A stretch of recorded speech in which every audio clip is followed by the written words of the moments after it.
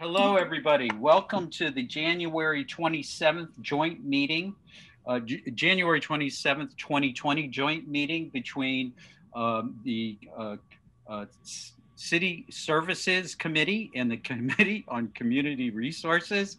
I always get the two confused up. Thank you, Ryan O'Donnell, that we're calling this meeting to order, and we're going to take the roll call for both committees individually. First, for Community Resources, Laura, could you call the roll?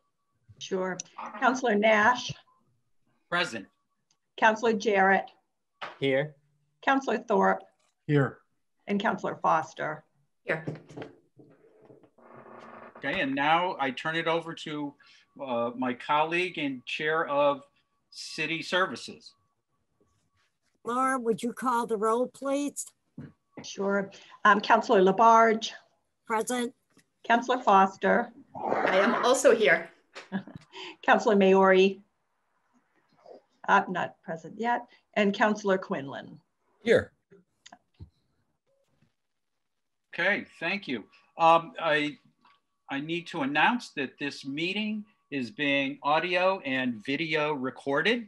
So, will be, well, I have those remarks in a minute. Now we are open to general public comment. And if you would like to make a public comment, I'm going to ask you to raise your hand over in the, by using the raised hand feature. I'm not seeing, do we see anybody for public comment? Also, I'm letting people know that later, after each speaker, we're hoping to have some question and answers with any of the speakers. And towards the end of the meeting, we would like to wrap things up with further questions and comments from the public. So seeing no raised hands for public comment. Hello. So let's now move on to approval of the minutes for Community Resources for our October 26th, 2020 meeting. Could somebody make a motion on that from Community Resources? Motion to approve. Do we have a second? Second. Excellent. Any discussion on the minutes? I also think that Councillor Jarrett is going to recuse himself from this. Is that correct? Yeah. Oh, yeah. I was just going to abstain, but maybe I should just recuse entirely. Yeah, whatever. Yeah. You weren't there, so. Sure. I'll recuse. Okay. So, Laura, can you give us a roll call? Sure. Councillor Nash. Yes. Councillor Thorpe. Yes. And Councillor Foster. Yes. Okay. Minutes are approved. At this point, we ask for updates and announcements from committee members. Doesn't sound like we have any, which is great because we have a really packed agenda here. Okay. Now on to the main part of the meeting here, which is we are having a meeting on the topic of housing security that we as counselors have been hearing a lot about, concerns about folks in and around downtown from our houseless community, concerns about the services they're receiving and their plight during the pandemic. We've also been hearing concerns about people who may be facing an eviction and what kind of services are available to them. The lineup of speakers tonight is to help address those questions and help us frame how to move forward. The speakers we have tonight are Pamela Schwartz, Jay Sacchetti, Dana Boughton, and Jay Levy. I'd like to make a motion at this time, or I would like to have a motion from the floor to recognize Pastor Steph Smith, who I hope will be joining us for part of Pamela Schwartz's presentation. Move to recognize Steph Smith. Second. Okay, excellent. And so we're going to need to do this for both committees. So community research. So Laura, could you do a roll call for community resources? Sure. Counselor Nash, Yes. Counselor Jarrett, Yes. Counselor Thorpe, Yes. and Counselor Foster. Yes. Okay, great. And I'll turn this over to my colleague, Counselor Labarge, the chair of City Services, to do this. Thank you, Counselor. Laura, could we do a roll call vote on this, please? I think we just need a motion and a second to recognize Steph Smith. Move to recognize Steph Smith. Second. All in favor? Yeah. Any Okay. discussion? Yeah. All right, let me get the roll call. Okay, Counselor Labarge, Yes. Counselor Foster, Yes. Counselor Maori, I'm not sure if she's joined yet. And I'm not hearing her. Counselor Quinlan. Yes. Okay, great. And all right, so I see that we have former counselor Pamela Schwartz here to speak from the Western Massachusetts Network to End Homelessness. That Pamela is going to need to be out of our meeting by 6 o'clock. And she's hoping to have Pastor Smith join her during her presentation. Pamela, are you out there? I am. I'm here. I'm here. Oh, there you are. This is so strange with Zoom. I don't know who's here. So, Thank you for having me. Oh, thank you. And that we're really honored to have you here. And that what we're looking, we talked about this on the phone. We're really hoping that you can kind of help frame what's going on for our houseless population and the services that are out there, and what we can do as counselors in a city to help here. So okay. You have the floor. Okay. And is Steph in the room? Yes, she is. Can we get her? Yep, I'm here. Okay, great. Okay, all right. Yeah. All right, you guys have the floor. Go ahead. Okay, so thank you. Good evening, everyone. Nice to see you or see your names. Either one, it's all a pleasure. I thought what I would do is take a few minutes and describe what the network does and the sort of umbrella that it offers in this work.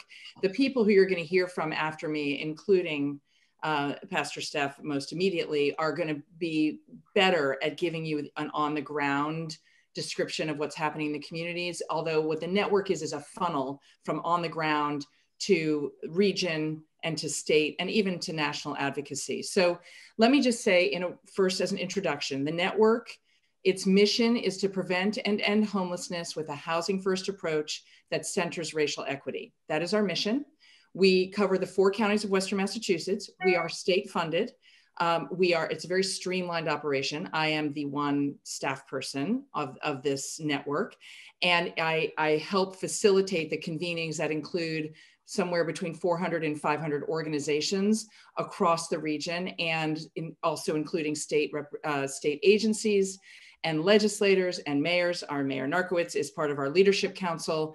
Every single person you're going to hear from tonight is part of our network, and we're all very connected with each other. I don't want to be too presumptuous in rolling by the word housing first, so I just am going to take 5 seconds to define it. And housing first, in effect, means the best and most effective response to homelessness is housing, with accompanying support systems, whatever one needs to help stabilize. But the first thing we do is house people. And that is distinct, just to create context for that concept.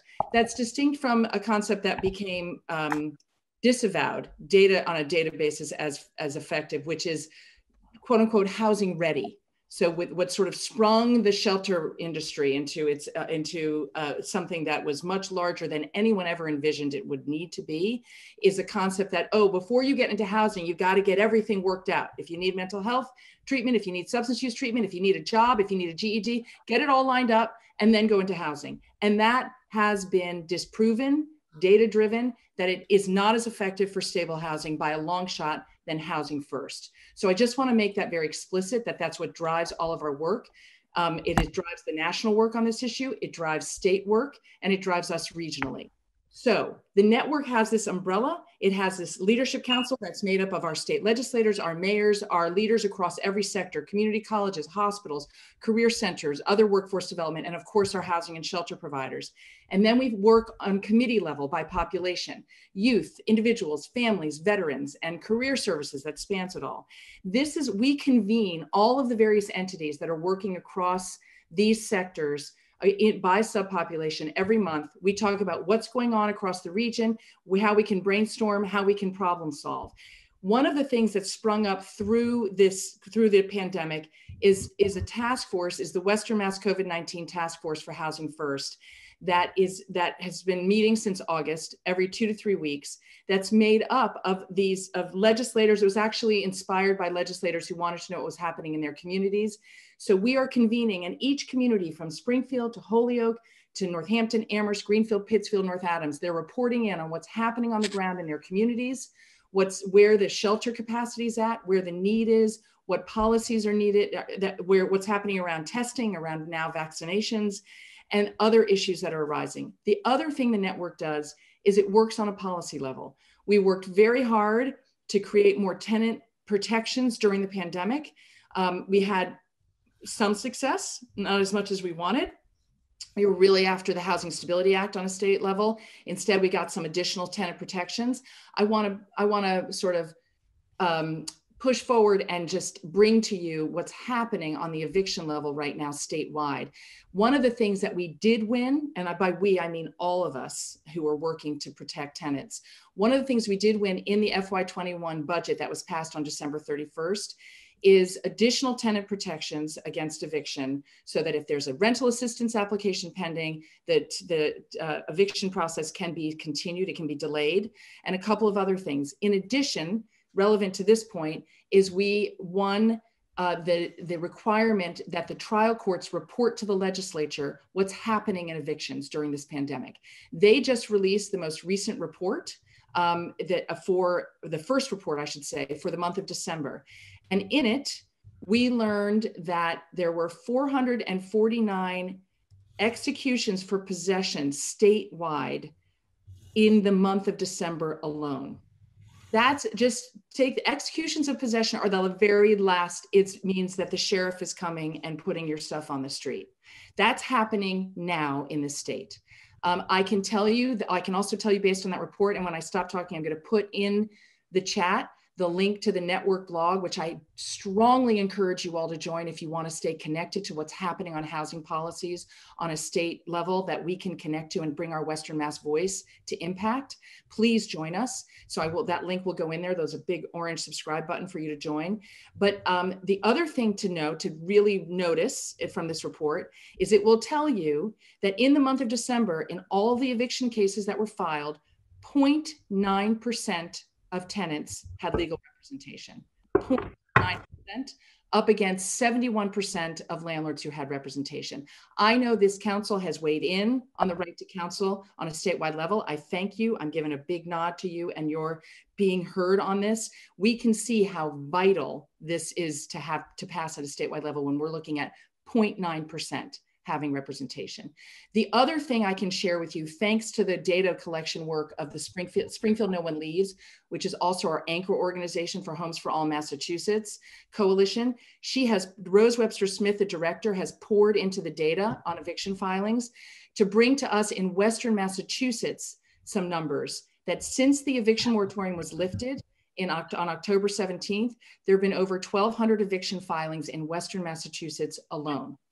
Hold on, I need to shrink you. It's a very weird expression, but that's what I need to do because I want to get to this blog post that I'm about to give to you so I can give you the numbers.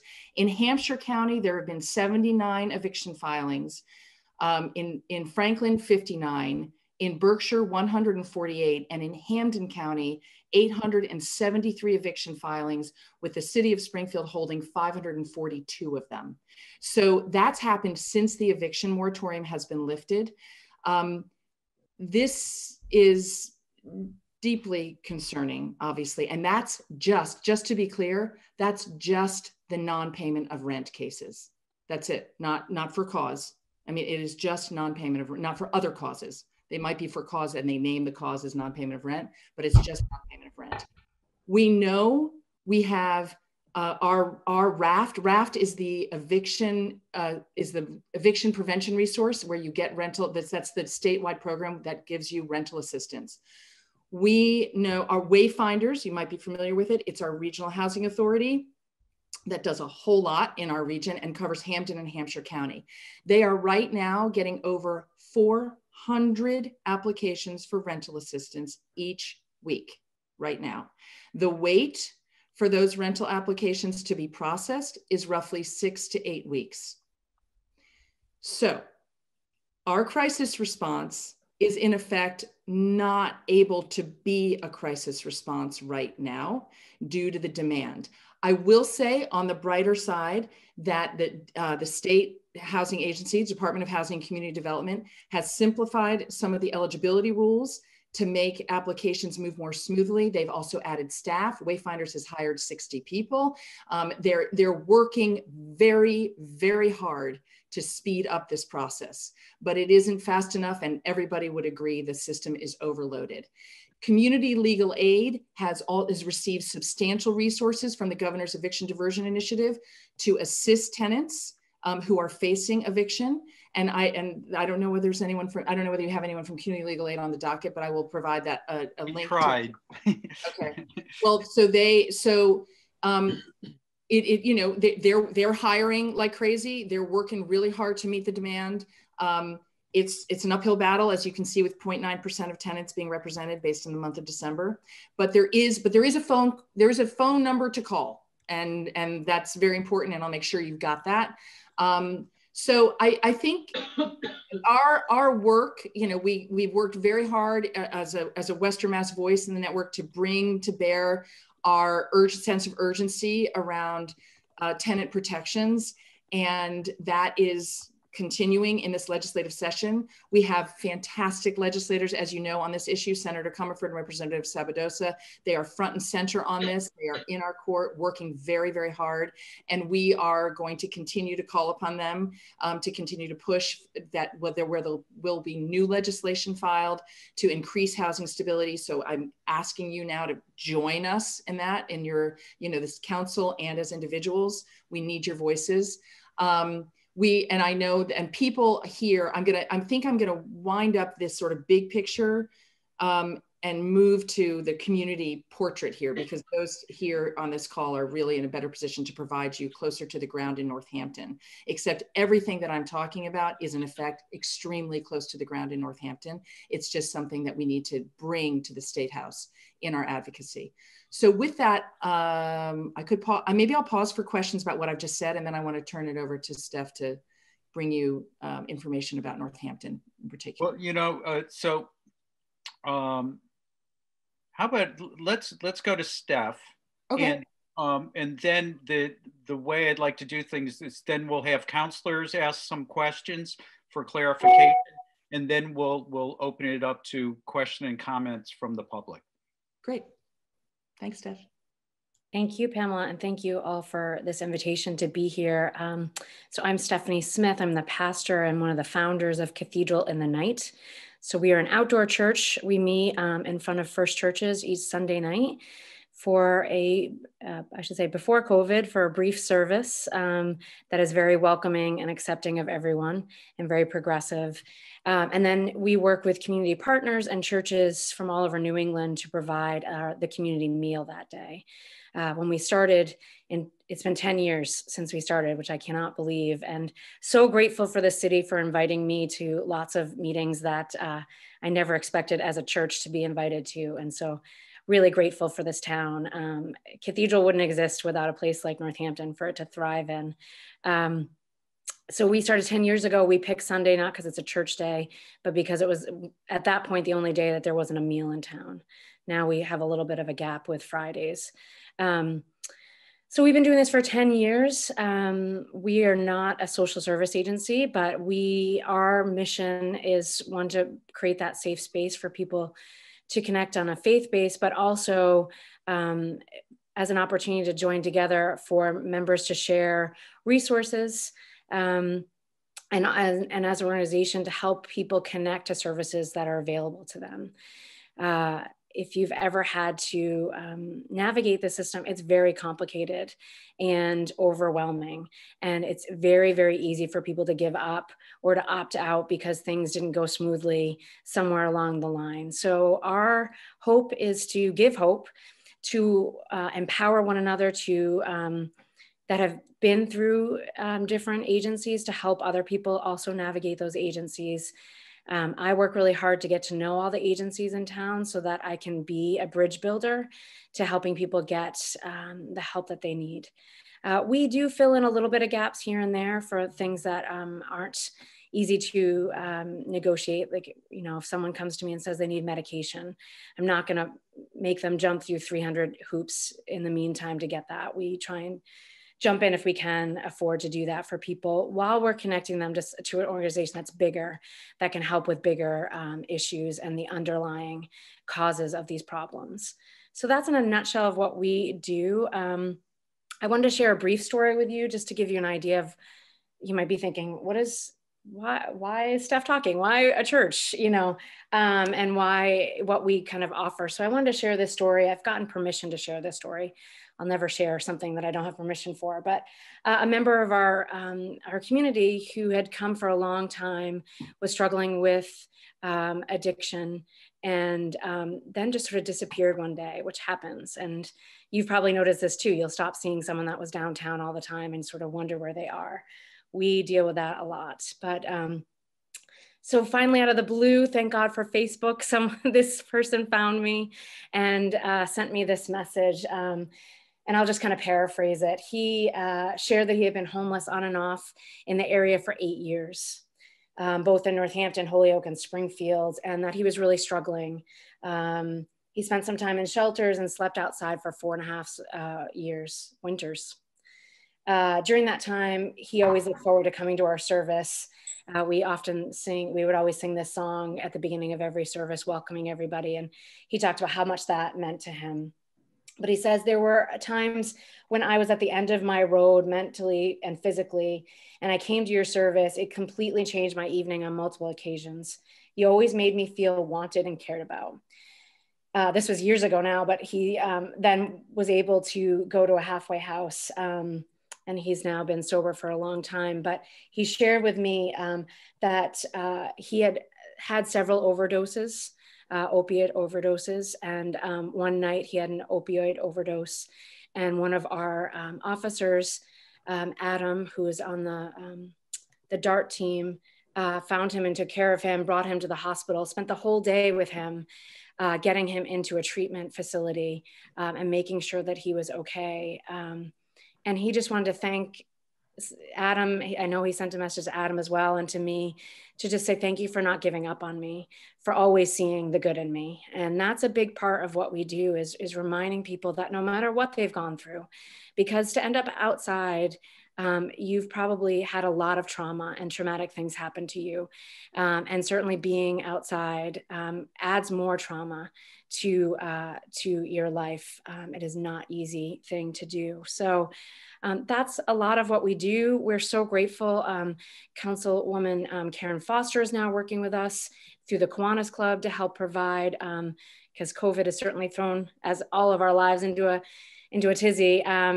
Access to food has become harder for us with churches not being open. And so Karen has graciously helped us organize our vegan option. We also work with I'm a member of the Downtown Northampton Association. They've been great in providing food through the Feed the Frontlines program, which has been a huge gift to us. And so ways that you might want to be involved in non-COVID times, come by and hang out. Someday that day will be here. Everybody is welcome. If you ever want to provide food, we would love that as well. But we often reach people who aren't being reached by other agencies because the bar to participate is so low. We're outside, just walk over. And so we really work to try and help connect them to other agencies. I want to say a few things in response to what Pamela talked about, especially in regards to evictions. What those numbers do not take into account is people who aren't on a lease that are couch surfing with other people. So what I am seeing a lot of this winter especially is a lot of people who lived with a family member or a friend or couch surfed and have no legal rights to their apartment. And so when that person's name is on the lease and they're tired of whatever, or just want their space back, or maybe because of COVID or feeling more concerned, they have no rights and they're outside. And some of them now in town are living out of their cars, are homeless for the first time, which is overwhelming, especially to be homeless in the winter. We do not have a warming center right now, and that's a real concern. It's one thing to be outside overnight. It's a whole nother thing to be outside 24 hours a day. And I guess the other thing I'll end with is just to say, I think there's a lot that we do really, really well in town. But I think one of the growing edges for us could be ways to engage the whole community. And Councilman Nash, you had said how people are really concerned and seeing the increase of homelessness. I think we need to do a better job at talking about how difficult it is for some people to want to go to a shelter. Gracious that ServiceNet has been able to increase capacity, but as Pamela said, it really needs to be housing first. To be in a shelter can be really overwhelming, especially with COVID. People are concerned about getting sick. But even before COVID, there's a lot of, it's hard to be in a small space with a lot of people who may also be struggling. So a lot of people are afraid to be a part of the shelter, no matter how safe ServiceNet and other agencies make their facilities. There's a barrier for people. I hear from a lot of women that it's very uncomfortable to be in a space that has men there because of maybe damage that's happened in the past. I would love to see a women's shelter that's not focused just on domestic violence in the area. But there's a lot of barriers that make it really hard for people to be in that congregate living. And I think that is something we can all kind of lean into and figure out ways to help with that. And I know that this city is always looking for ways to expand affordable housing and has done an amazing job for such a small town. I just want to lift that up, as I'm just so much gratitude for all the work that you've done to make that possible in our town. But I can go on, but I won't. But glad to answer any questions and just grateful for this time and this conversation. So thank you to both Steph and Pamela for the testimony you've provided. And I'm going to ask other counselors at this time if they have some follow-up questions around what they've heard. And let me see if I can see folks. Let's see. How do I get in here? All right, I see Councilor Labarge. You have the floor. You're on mute. I think you're muted.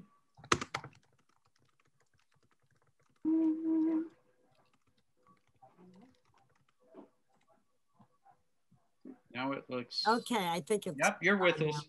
Sarah, how do we get a hold of you? What's your contact telephone number? For me? Yeah. So we have our own website, cathedralinthenight.org. My email, or the easiest email, is pastor, P-A-S-T-O-R, Steph, S-T-E-P-H, Smith, S-M-I-T-H, @gmail.com. And we have a Facebook page too. I know Adam very, very well, and he's just fantastic, you know, and hearing what he did for that young man, of staying with him all day long, he should be, you know, really commended about that, because that is so valuable in somebody's life. And I'm so glad you're here today, because I've learned about what you do with Cathedral Church and so forth. And I know through Counselor Karen Foster, she told me a little bit about people bringing like cookies or whatever on Sundays and so forth like that. And she talked me into that, because hearing you today, it's amazing what you're trying to do for our community. And I thank you for that. Thank you. Yeah, thank you. And it does take so many people to pull off what we do each week. So thank you for being a part of that. Yeah. You're welcome. And our former counselor, Pamela Schwartz, I'm so glad to see you here. And I really enjoyed working with her. And Pamela, I'm shocked on seeing these numbers on people being evicted and so forth. I've never seen these numbers. And it's unbelievable here. Unbelievable. Yeah. And I think a lot of people, on the brighter side, I mean, the potentially, I mean, we have a lot of pushing to do. We do have, President Biden has extended the CDC moratorium until the end of March. Thank God. However, the eviction number, you know, the current moratorium, that's half where we need to be, is an extension, and the other half is we really need to strengthen it and make it more comprehensive, because at this point it only kicks in at the point of execution. So the tenants have to go through an entire eviction process before it's stopped. If the tenant submits a declaration signed under the pains and penalties of perjury, fulfilling certain qualifications around non-payment and COVID-19 related, which is obviously a very significant barrier for many tenants for many reasons, having nothing to do with whether or not they are truth-telling, but just because it's a scary thing to sign something under the pains and penalties of perjury, much less if you're an undocumented person. And there's all sorts of barriers. So this is why there still are these evictions even in the face of the moratorium. However, it is a good thing that it's been extended. And apparently he's listening to people around the need to strengthen it. The National Low Income Housing Coalition is working very hard with the administration. So hopefully it will get stronger. So that's the hopeful part in the sea of way too many people who are slipping through the cracks and who are actually getting thrown out on the street during this pandemic. I thought, Pamela, that there was a law in place that during the winter months, a landlord could not go ahead and evict a person. So how are they doing this? I don't understand this, and telling them they got to be out by March. They can file their eviction. Right now, the only barriers to eviction based on state law are if there's a pending rental assistance application, the case is suspended.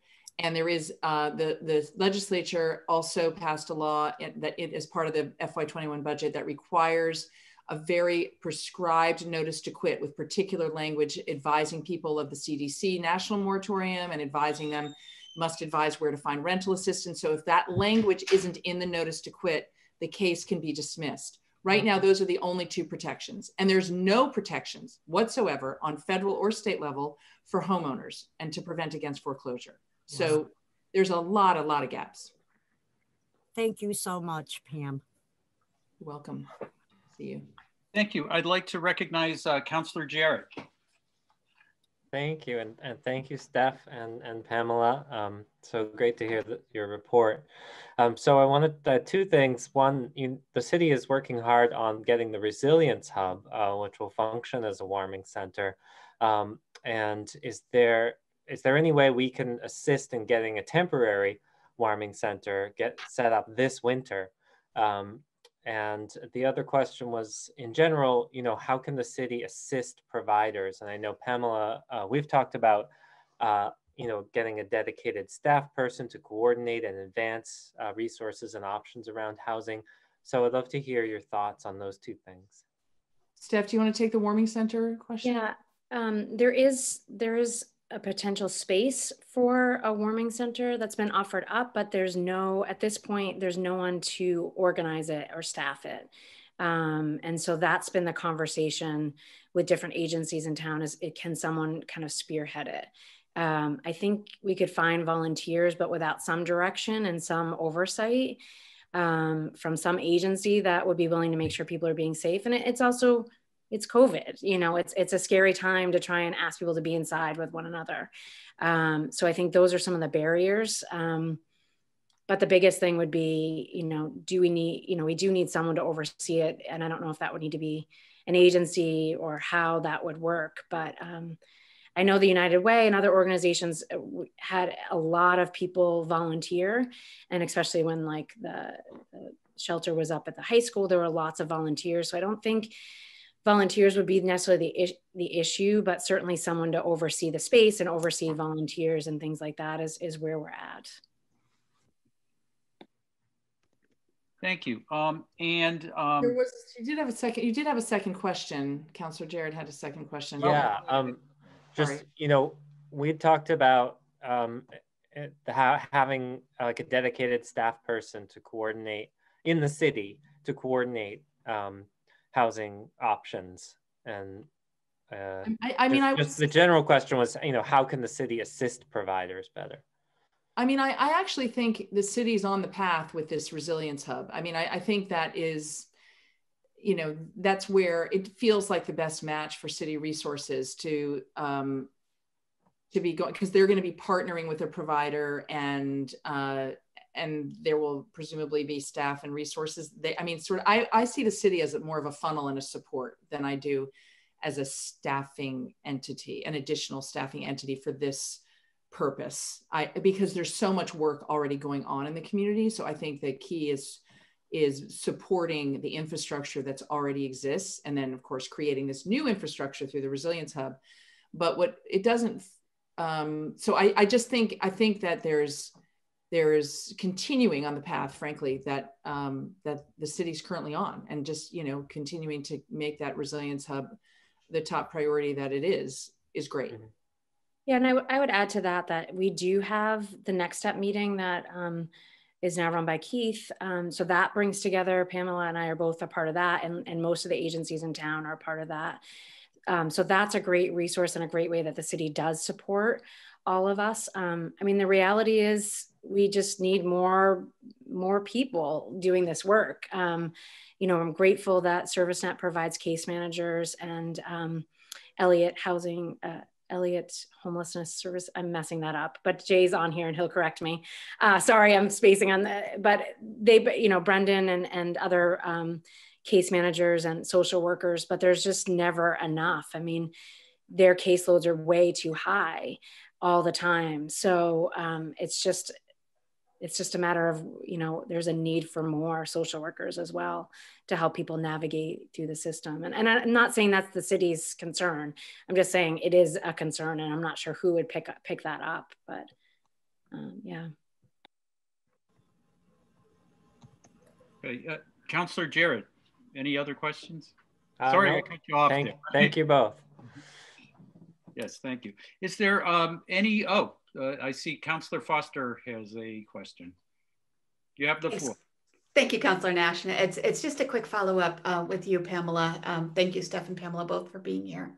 My question, Pamela, is I know how many small landlords are relying on the rent money to keep their own homes. And you had mentioned, so there's no foreclosure. I was just wondering if there's anything available during this time of the eviction moratorium also to help people facing potential foreclosure as well. Yeah, it's a great question. The one thing I can say is that RAFT actually, one of the reforms made to the RAFT program is to create what's called, quote unquote, a landlord door. So in other words, as opposed to relying on tenants to submit the application, landlords can apply directly for RAFT to assist in the tenant's back payment that's due, and in that way protect their asset.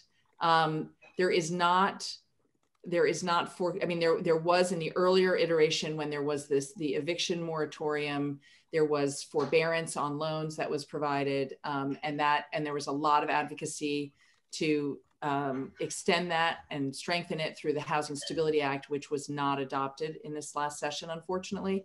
So there's no explicit foreclosure protection, but for small landlords, there is, for any landlord, there is the option of seeking rental assistance on behalf of their tenants. That's what exists right now. Thank you. Okay, is there, the counselors have had their shot at things. Is there anybody in the room? Oh, Counselor Thorpe has a question. Thank you, Counselor Nash. And thank you, Pamela and Pastor Steph, for being here this evening.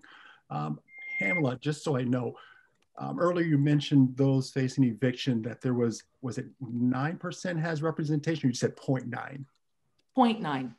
0.9% of Less those than have 1%. representation.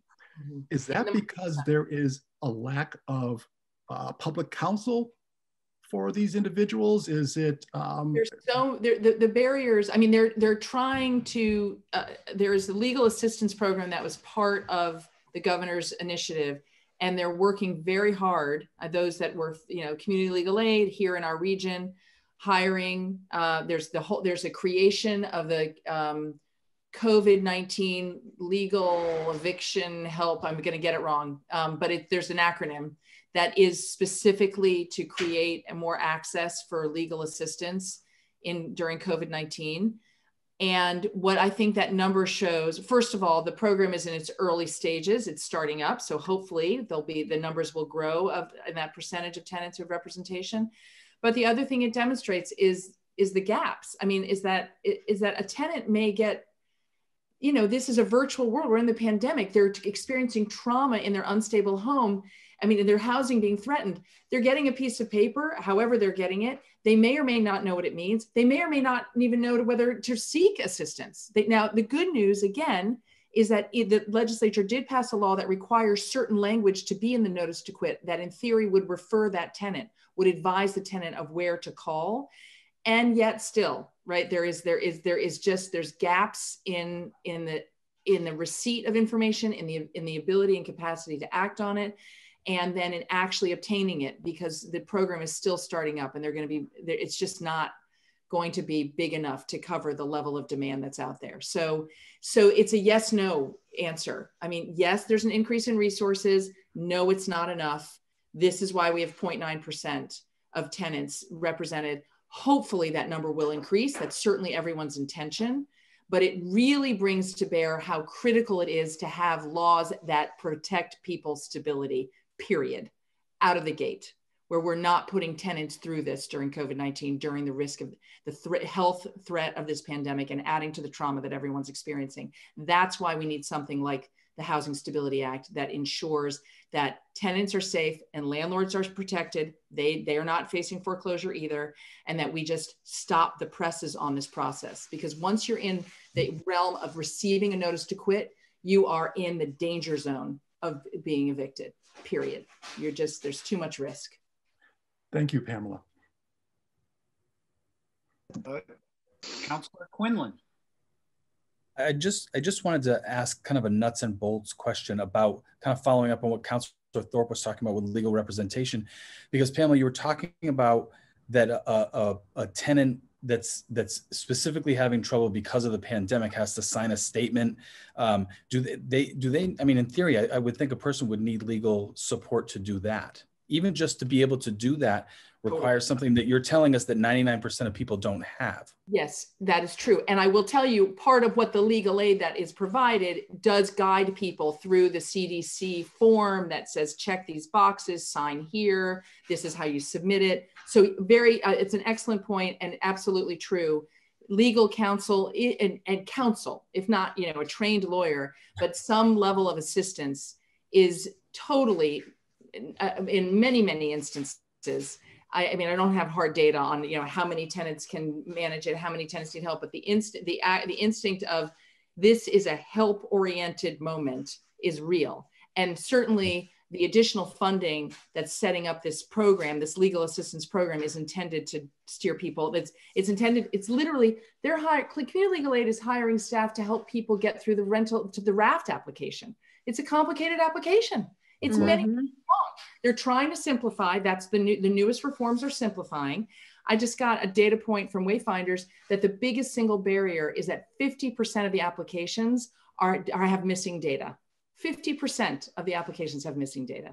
And so it takes help. I mean, these people we're all in some version of trauma. And if you imagine housing stability on top of it, they just require help. So yes, to get that CDC moratorium filed, it very typically requires assistance. And that's the whole nature of this legal assistance program, that people are working very, very hard to get up and running. But again, it's not safe enough. It's just not enough, period, hands down. It's not enough. Well, thanks to you both for this lesson. I appreciate it greatly. Thank you for having us. Any more counselors? I'm looking through my screen here. I do see a raised hand. I see a Ward 3 constituent, Robert Eastman, has his hand raised. Robert, you have the floor to ask a question or make a comment. Great, thank you. Hi everyone, I'm Robert. I haven't paid rent since June and have not finished filling out my raft application. I'm not going to talk about that though. I actually just wanted to ask Pam a little bit more about housing first. I keep hearing that that's the solution, and yet a lot of the conversation, besides the part about protecting people who currently rent or in homes, has focused on day shelters, shelter services. I'm just wondering, practically speaking, like what housing first means and what systems we have in place for getting people into housing currently. Great question. It's a big question, and I'm mindful of the number of speakers you've got here, so I'll just try to give you a thumbnail and happy to follow up. So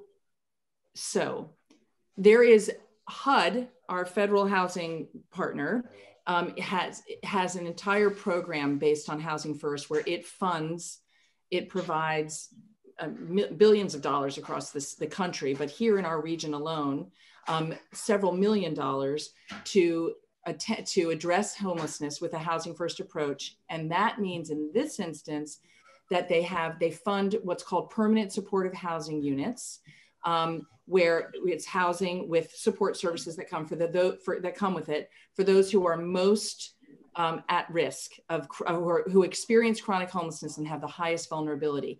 That's like one lane of what it means to do Housing First. That you have, it's tempting to get in the weeds, and I'm determined not to. But there's a whole system. It's a coordinated entry system where you get assessed if you're chronically homeless. You get on a by names list where you get prioritized based on your vulnerability. You get into this precious resource of permanent supportive housing if you qualify and you're up on the list. That's one lane.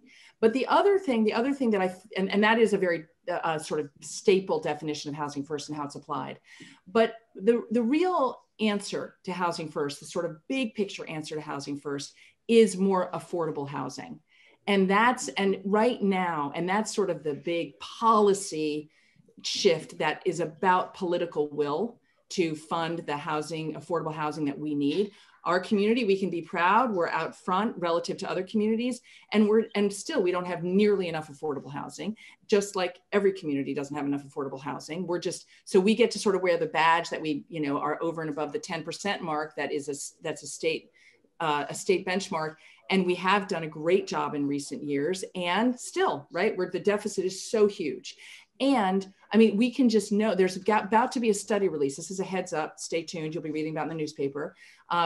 The Greater Springfield Housing Study, which includes Hampshire County and Hampden and Franklin, are releasing a study. Wayfinders is a lead sponsor. UMass Donahue Institute is doing the research.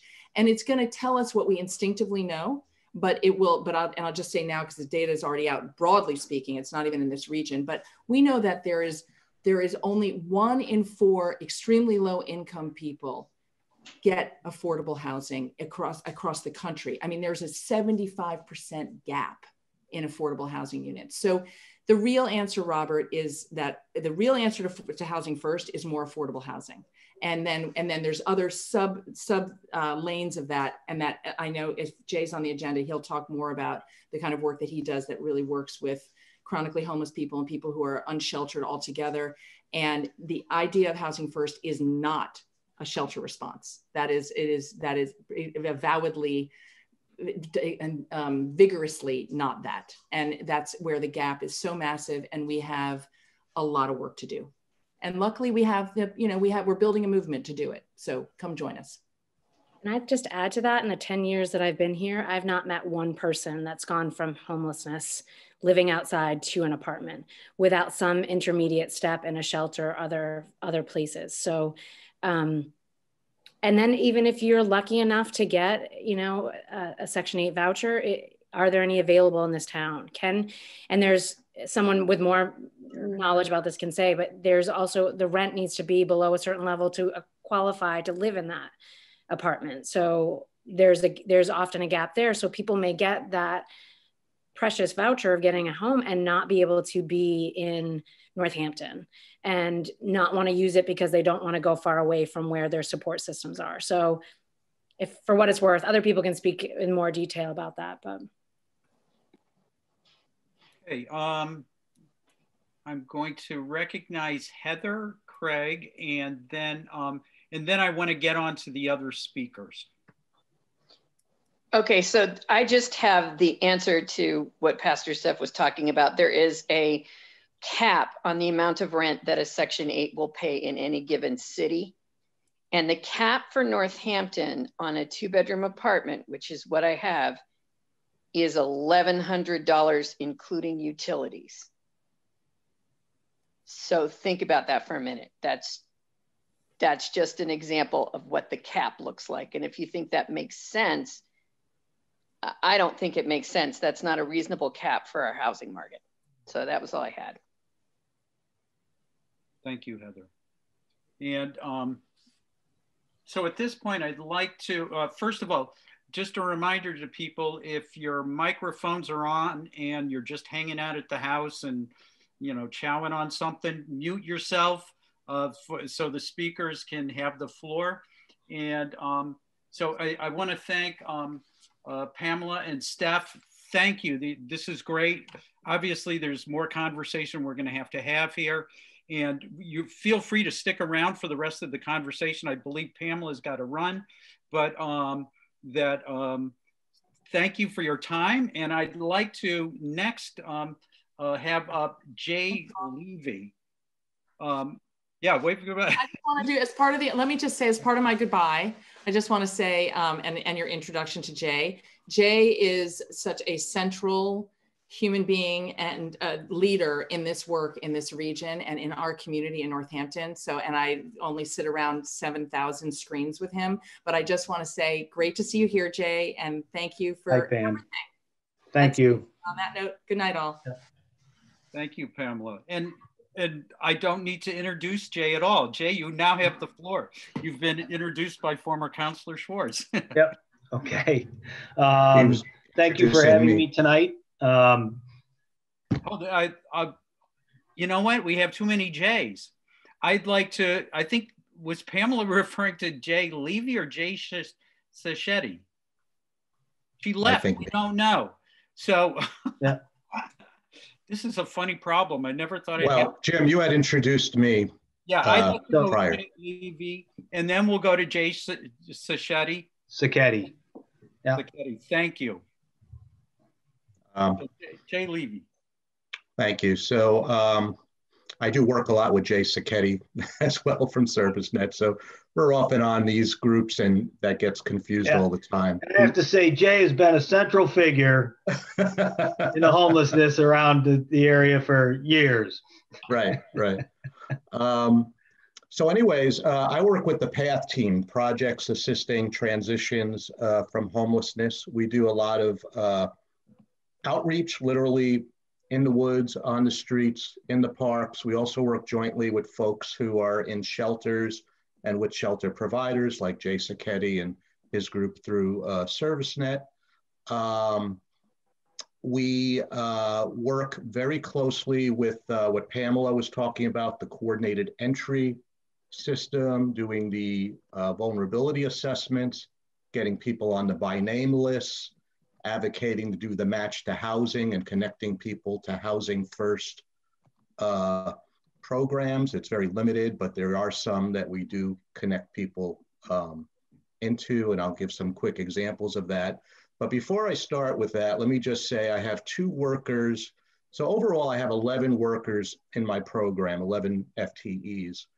2 workers that provide the bulk of service around the Northampton area, and that's Brendan Plant and Charlene Arnell. And they're both extremely dedicated individuals who have been doing this work for many, many years. So I myself have been doing this since the 1980s, you know, which is hard for me to believe, but it goes back that long. And they similarly have done this for decades now, both Charlene and Brendan, in terms of being in the field and being dedicated to homelessness and reaching out to people and forming those person-centered relationships, and then connecting people to the resources and the services that they need. We get funds through the Department of Mental Health and through SAMHSA. So we're both federally funded and state funded. And so our target is folks who are primarily have mental health issues, but that also means we work with people who are dually diagnosed, and virtually anyone who's unsheltered we end up working with, because there's such high levels of trauma with that population that there's virtually always a mental health component. So we're pretty broad in who we see. We're not restrictive in terms of like DMH eligibility, that kind of thing. But we are very good because we're also clinical at getting people eligible for Department of Mental Health services and some of the housing that might follow there. And some of that housing is actually connected in with coordinated entry in that by name list and the housing match that's done. That's called Shelter Plus Care Services. That ServiceNet through the ACCS program runs. And we've, like recently in the last maybe 4 months, I can think of 3 individuals that we've gotten DMH eligibility and actually placed into that program, actually placed them a while ago, but all 3 of them got housed quite recently through that program. And that's bringing a subsidy with a voucher, connecting it to housing, and then it's coming with an ongoing support service. So that's a really good kind of placement that helps people to stay placed and not end up through the revolving door of becoming homeless again. We've also connected people to permanent supportive housing out in Greenfield and in Millers Falls, but people from the Northampton area that we've placed out that way. Community Human Development runs those permanent supportive housing services. And so those folks are, in other words, they're getting the support service, just like I said, the other folks were through ACCS and ServiceNet. In this case, it's Community Human Development that provides a support service in Greenfield and out in Millers Falls at these particular projects where people were placed. So that's money that came in down through HUD to help support that service through the COC. Again, people on the by name list matched to that housing, but it all started with the outreach that Charlene and Brendan were doing to connect with these folks, do the assessments, get them on the list, help stabilize folks enough to follow through with appointments and all this stuff, and get the people placed. In addition, you know, with COVID-19, there's been a lot of issues with people having no place to go, being on the streets, the shelters either being full or folks, although, you know, there has been some space lately in the shelters, so that's been a good thing, but not everyone will go to shelters, as you heard from Steph, right? There's a number of folks who have high levels of trauma, a lot of triggers. The shelters are very crowded. They're easily triggered into kind of a fight-flight response, and it's very hard for them to stay within a shelter setting or even to consider to go there. So a number of those folks we've actually over the past 2 months, 3 months, have connected into motel settings. I can think of directly from the streets of Northampton, 5 people now that we've connected to a motel in Holyoke, where they're getting ongoing service, and CHD runs the motel in Holyoke. In addition, we have some transitional motel monies through PATH, my program, and we got 2 people currently placed in motels that way. So we're out and about doing a lot of work, meeting people, connecting with folks, placing people when we can into these settings, and working with people long-term, again, whether it's on the streets, some of them in shelter settings as well. And you know, we work as a team with all of the other providers to make things happen. That's why I mentioned ServiceNet, I mentioned CHD. We work with Steph. We work with the folks around, you know, Northampton, like Alan Wolf, I know, and he's helped send some referrals and talk to us about people in need. PATH is more of an outreach service. So when we place someone into housing, what we provide is the transitional service around that placement to help that placement to be successful. And for at least 2 to 3 months, we remain very active in the case. With some folks, when we're not able to find further support services, we might lengthen that time up to 6 months.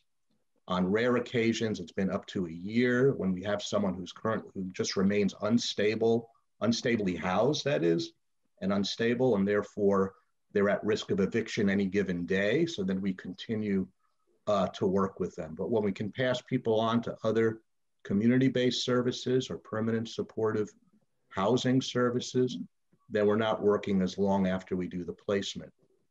The other thing I will add is recently we've increased our services to do something called CSPEC, which is a housing stabilization service. And I've added 1.5 FTEs to my staff. So that's a half-time person and a full-time person that's come on board. And we're now doing housing stabilization services that are long-term for chronically homeless folks that we can bill Medicaid for. So that's another way of getting some dollars into our service so we can hire more people and through that be there for folks after the housing placement. Now, we wouldn't do that for someone that we placed into permanent supportive housing that comes with a support service, but we do that for folks like we might place someone through Valley CDC, or we might place someone, let's say, through Wayfinders, let's say at Lorraine's, or some of these other placements. So when someone gets into a placement and they need ongoing support service, if they're Medicaid eligible and we can bill for the CSPEC service, which is a community support program for people experiencing chronic homelessness, we can bill for that service and just see them ongoing that way. So that's in a nutshell kind of, you know, what we do and how things work on my end. So Jay, I have a question that's pertinent to, you know, my neighborhood. We've talked before years ago through our work on Cutchins. So, you know, right now, my neighborhood has some neighbors who are, you know, living in tents nearby, and and we're being respectful. They're over there. They're our neighbors and such. But how do you recommend that we as neighbors, you know, relate to these people, and also to respectfully make, you know, ensure that they're getting the services that they need? Well, I think it's, you know, if you're looking at it as this is someone who lives in your community, you know, you recognize them and learn their names, and you say hello to them and you greet them, and you just let them know about the resources that are available in the community, and that and you know, that includes our service in terms of outreach. So you could also just let us know about these folks and where they are, and we'll go over on our own and introduce ourselves and get to know them and just see how that goes. But also, you know, through ServiceNet, there's a, you know, Jay Sacchetti will talk about the resource center. I don't know, and I think the hours have changed recently due to some of the work they're doing, you know, with First Churches and, you know, expanding the shelter and all of that. But I do know that that resource center has been available for people through the years. And I think twice a week is still available. So I'm sure Jay will talk about that. But it's really sharing resources with people and just getting to know them as human beings, as neighbors, as you say, right. And being supportive in that way, recognizing them as opposed to just walking by and ignoring or you know, not being inclusive. Right. I'll reach you after the meeting to make sure these folks are on your radar. Sure. Thank you for that information. Counselors, any questions? Counselor Jarrett, and then Counselor Foster. Great. Jay, well, first, could you define the by name list? You referred to that. Yes, so Pamela was talking about how there's a continuum of care that gets dollars from HUD, and those dollars fund different housing options that are affordable in the area, and also to some degree, some support service that can be connected to some of those houses. And so what we do is we want to construct a by name list, which means it's a list of all of the people who are homeless in a given area, and we're ranking them on the list in regard to vulnerability. So there's a vulnerability assessment that we do. And then based on the people who are most vulnerable, who are most at risk of being in the hospital, of literally dying, of also being chronically homeless at the same time. So they've been homeless like for the longest amount of time. Those folks end up being at the top of the list. And so we try to house them, since we have such a limited housing resource at our fingertips, we try to house those people first. So part of housing first was actually to say, let's get the housing to the most vulnerable the quickest. So that's what the by name list really is about. It's matching, it's taking that list and then looking at the resources and services, including housing, mostly housing, but other things as well, that could be matched to the folks on that list. Great, thank you for that. And then how many of the people that you're serving are you actually able to connect to housing placement? I'm just trying to get a sense of the extent of how many are unserved. Is it similar to that what Pamela Schwartz talked about, like 25%, 75%? The vast majority of the people on the list will not get matched to housing that's connected to these HUD dollars that we were talking about through the continuum of care, like the specialized permanent supportive housing. But then we're still working with them to find other ways to connect them into some of the services they need. So for example, I started off by saying, you know, we had placed this many people into motels recently. So those are people we continue to work with, but now through these motel settings to try to get them eventually to housing. There's a number of folks that we try to help over time to connect them into shelters if we can.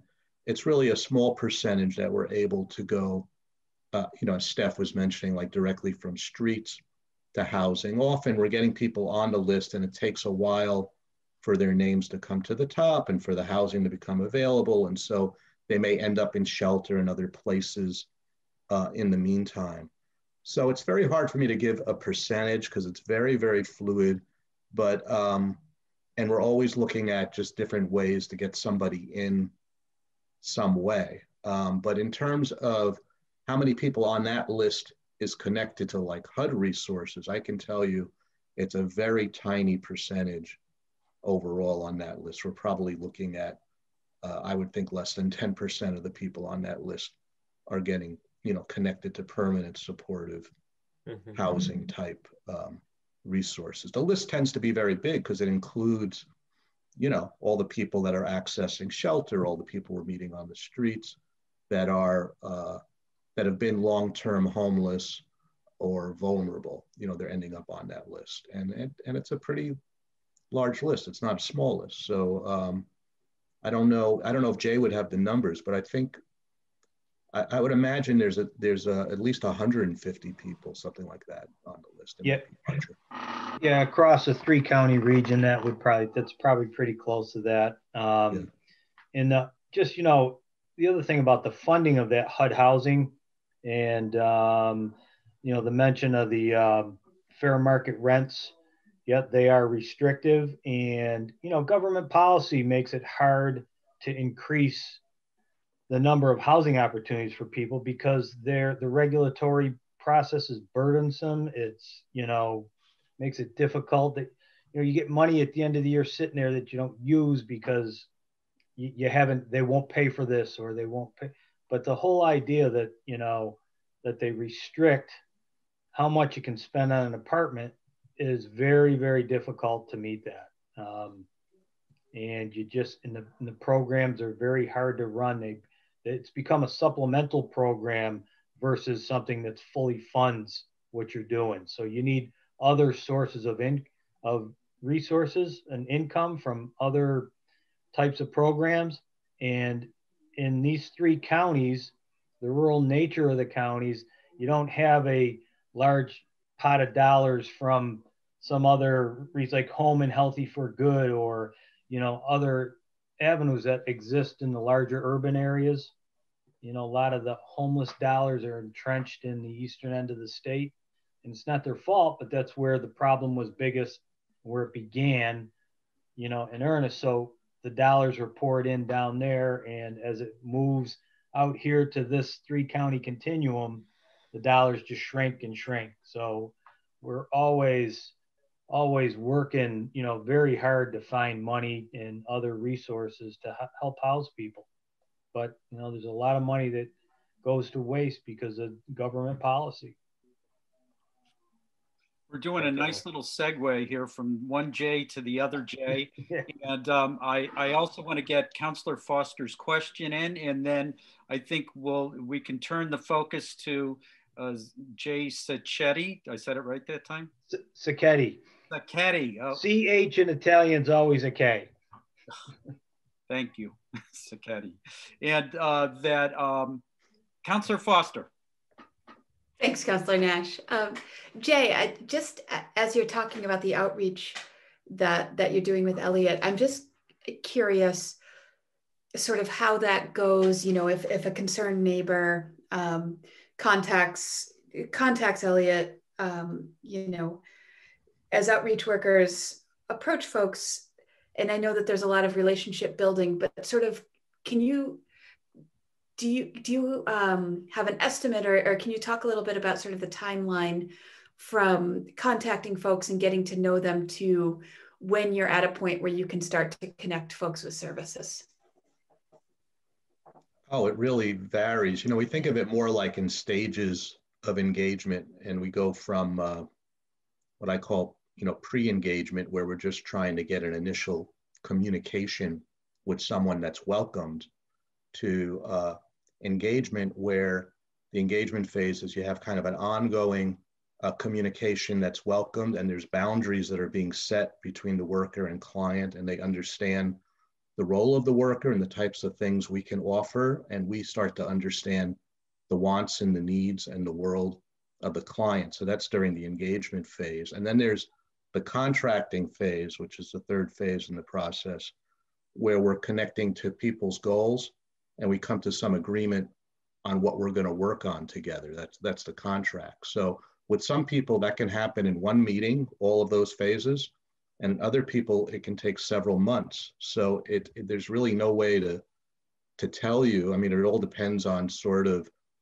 the person and how well, when they see someone else approaching and the person that's approaching them, the kind of the vibe it gives off and what it triggers in the person. And there's really no way to predict on any given occasion, how long. So the range is anywhere from immediate to immediate, meaning in the same meeting, we get to the point of contracting and offering some services and some resources perhaps that the person can begin to utilize that they didn't know about, to it being, several months or even never happening, like the person just doesn't engage further. So that's the range. Thank you. And let's see, I see Robert Eastman's hand still raised. And I also see Councilor Thorpe has a question. Councilor Thorpe. Thank you, Councilor Nash. And Jay, thank you for being here. I have a question. So in regards to the services, in regards to the contract, and between the transition and trying to find an individual there, a home, a permanent placement, are you working with them in order to obtain also health insurance? Because health insurance is also a big component in obtaining services. So are you working with the clients to obtain health insurance? Yes, I mean, we work on really anything that would be helpful to move things along for that person. So it's whatever they're in agreement that they allow us to work on with them. Sometimes it's starting with basic ID that they need to get, because many people have lost their ID or no longer have ID, and that can be very hard to replace, and that can take some time. Health insurance is something we're always looking at, as well as working on pathways to connect people to health services, health in a broad way, and a broad kind of way of thinking about it. So in other words, it can be physical health, it can be mental health, but we're looking to get people, primary doctors. We're looking to get people, if they're interested, therapists, if they want to get a medication eval, we look at that. We also partner with Healthcare for the Homeless, which provides some free medical service to folks while they wait to get health insurance. So there's some avenues that we're able to, if someone has a health need, we're able to address it right away, whether it's through Healthcare for the Homeless, whether it's through an emergency room. We're able to do that with somebody. But the key to our service really is that everything we do is voluntary and based on choice of working, with the person. There might be a rare circumstance where if someone is truly a danger to themselves or others, that we look at some involuntary options to make sure the person's safe or other people are safe. But that's very rare that we go down that road with someone. And when we do, we continue to follow up, we continue to engage and re-engage, and we don't give up because we think they might be mad at us because we had to go down that road. We continue to provide the service and offer it, and usually that works out pretty well, actually. Thank you for that information. Yeah. Thank you. I have a question to I'm looking for Dana, who was supposed to be joining us from Community Action. I'm not seeing her. Jim. Hi, Jim. Oh, there you are. Yes, you have it blocked. I couldn't rename the thing here, so I'm sorry about that. All right, good. So I have my eye on you, and we will be going to. I just wanted to make sure how I was managing people's times here, okay. And are there any other questions from counselors? Councilor Nash, I thought I saw Jose Adastra's hand up, and I don't. Yeah, I thought I saw it briefly as well, but I do see Councilor Labarge, and I will keep an eye out for Jose's hand again. Okay. Go ahead, Councilor. Oh, you're muted.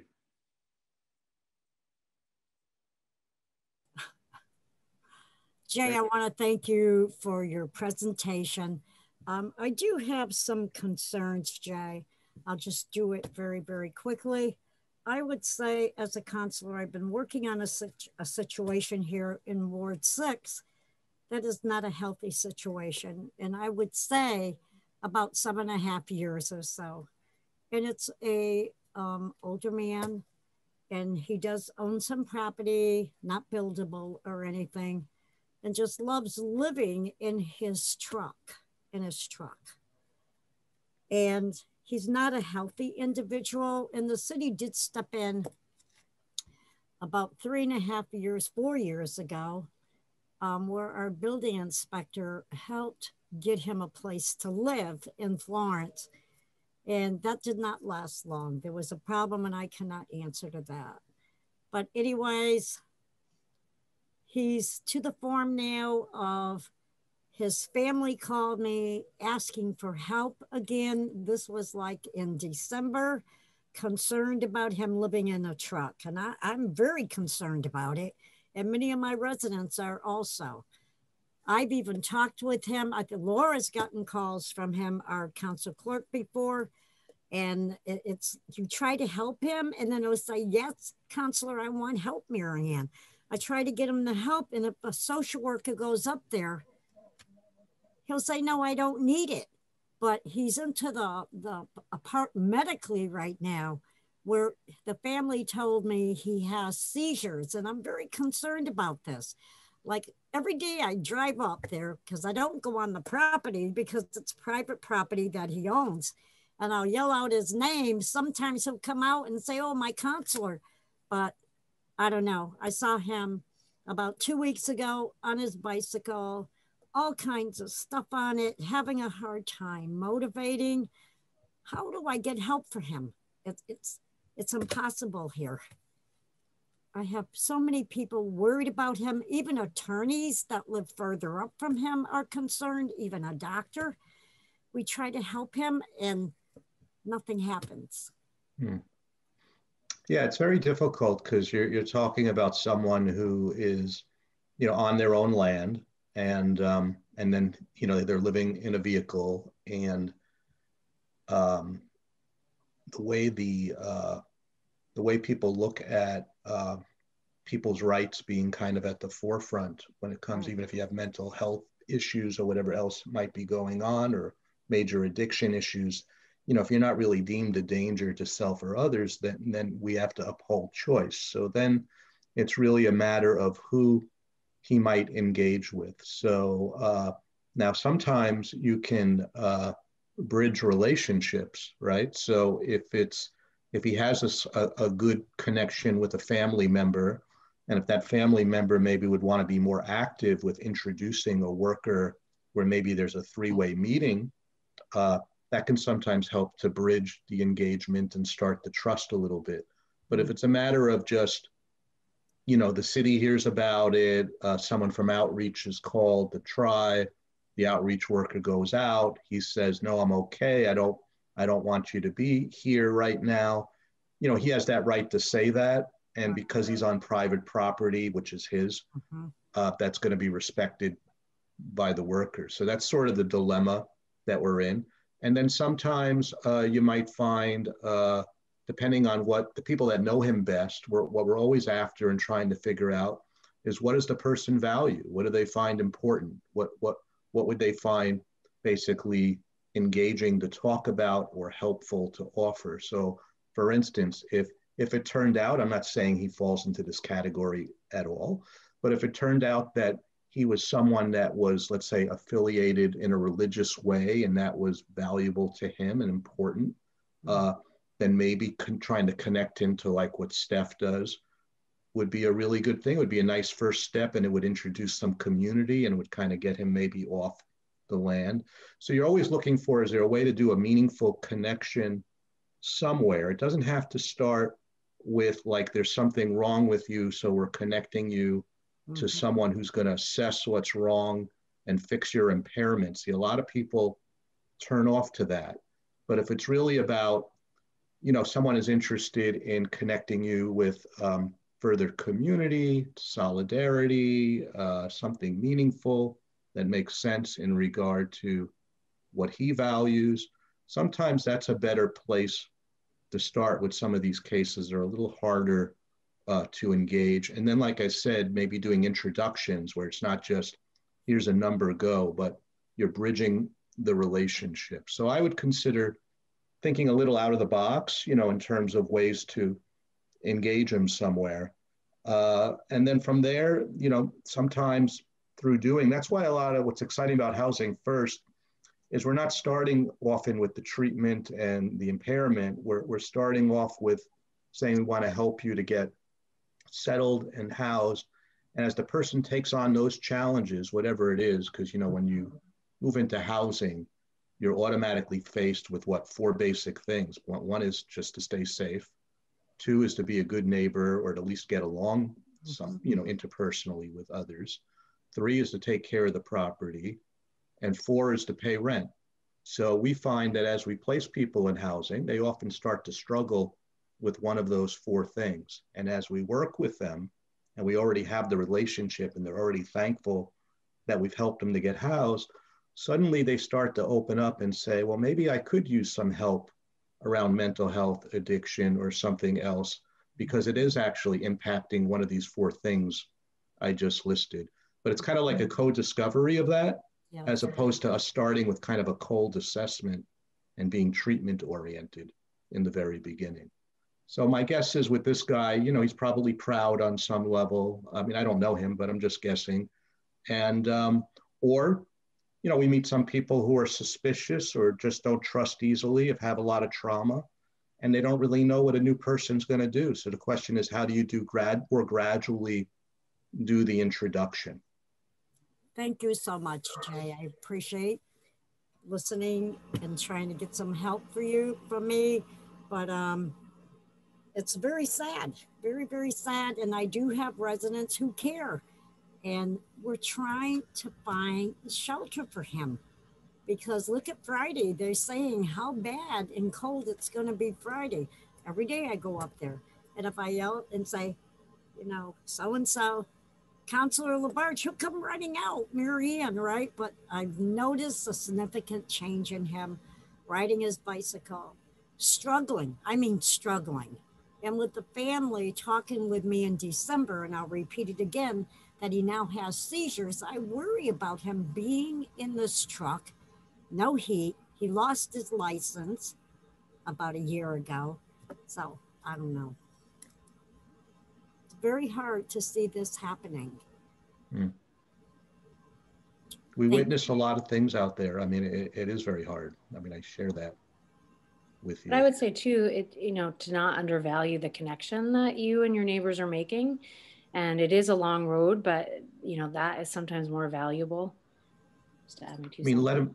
let him know about, I mean, I'm sure he does already, but you know, you certainly can let him know, and you'll hear from Jay Sacchetti where the local shelter option is right now. And it could be even like a safety plan. Like if things get so bad that you can't hack it in the truck for whatever reason, you know, it's just so bad, so cold, most anyone wouldn't be able to. Here's another option. So it's not, you're not telling him he has to do this or he should do it. You're saying, here's another option just for you to have in your back pocket, just in case you need it, you know, that kind of thing. So, you know, that's how we try to more gradually introduce things. But it's knowing about the resource that might be there. Right. I know I told his family, his brother in December, I told him to call Mr. Ware from First Churches, also ServiceNet. So I don't know if the brother had done that or not, because there's concerns about his health and his welfare.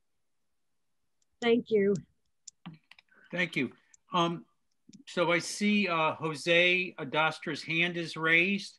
Jose, do you have a question for our speakers?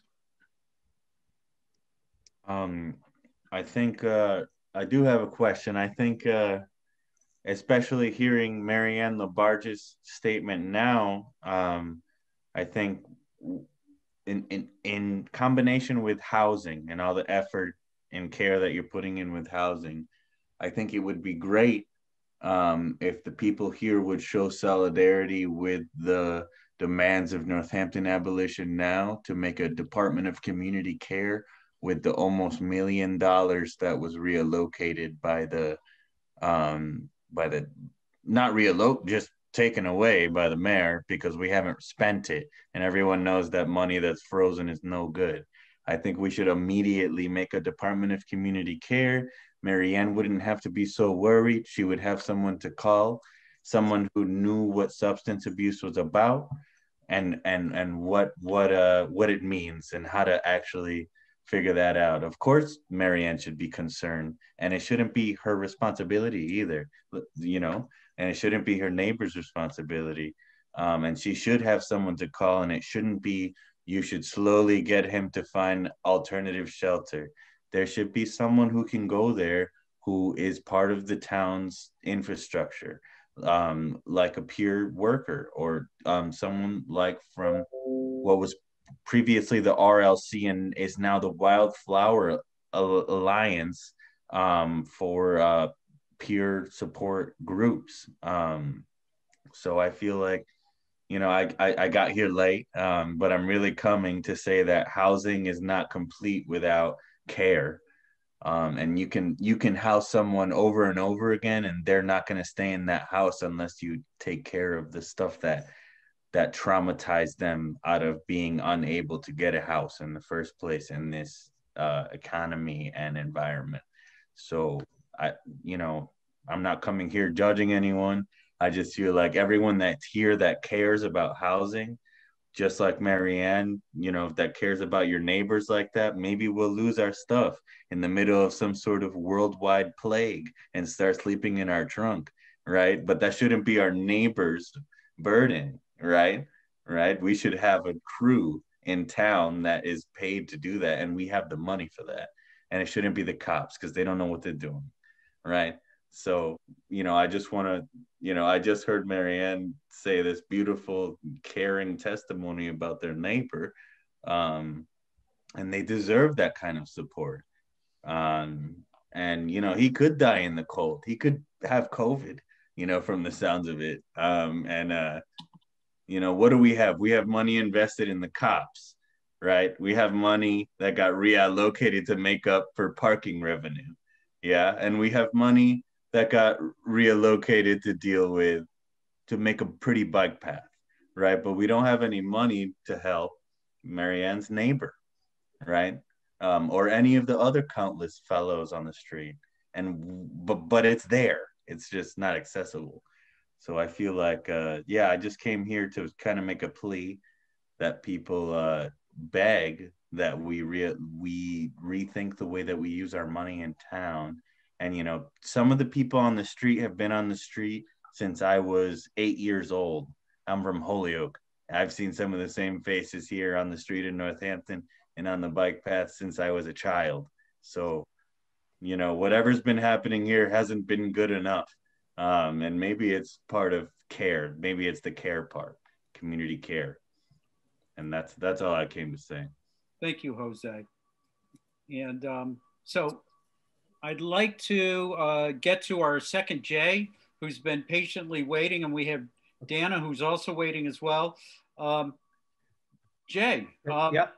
You are. I'm going to talk really quickly because I'm losing battery power. I left my power cord in the office. Go. And it's getting really low. So, but let me just give you an overview of how we got to First Churches. And it was by a tremendous effort by, the First Churches stepping forward, but also, the city of Northampton, Alan's here, in the efforts they did and, bringing that particular site, into fruition. So, we opened in the beginning of December.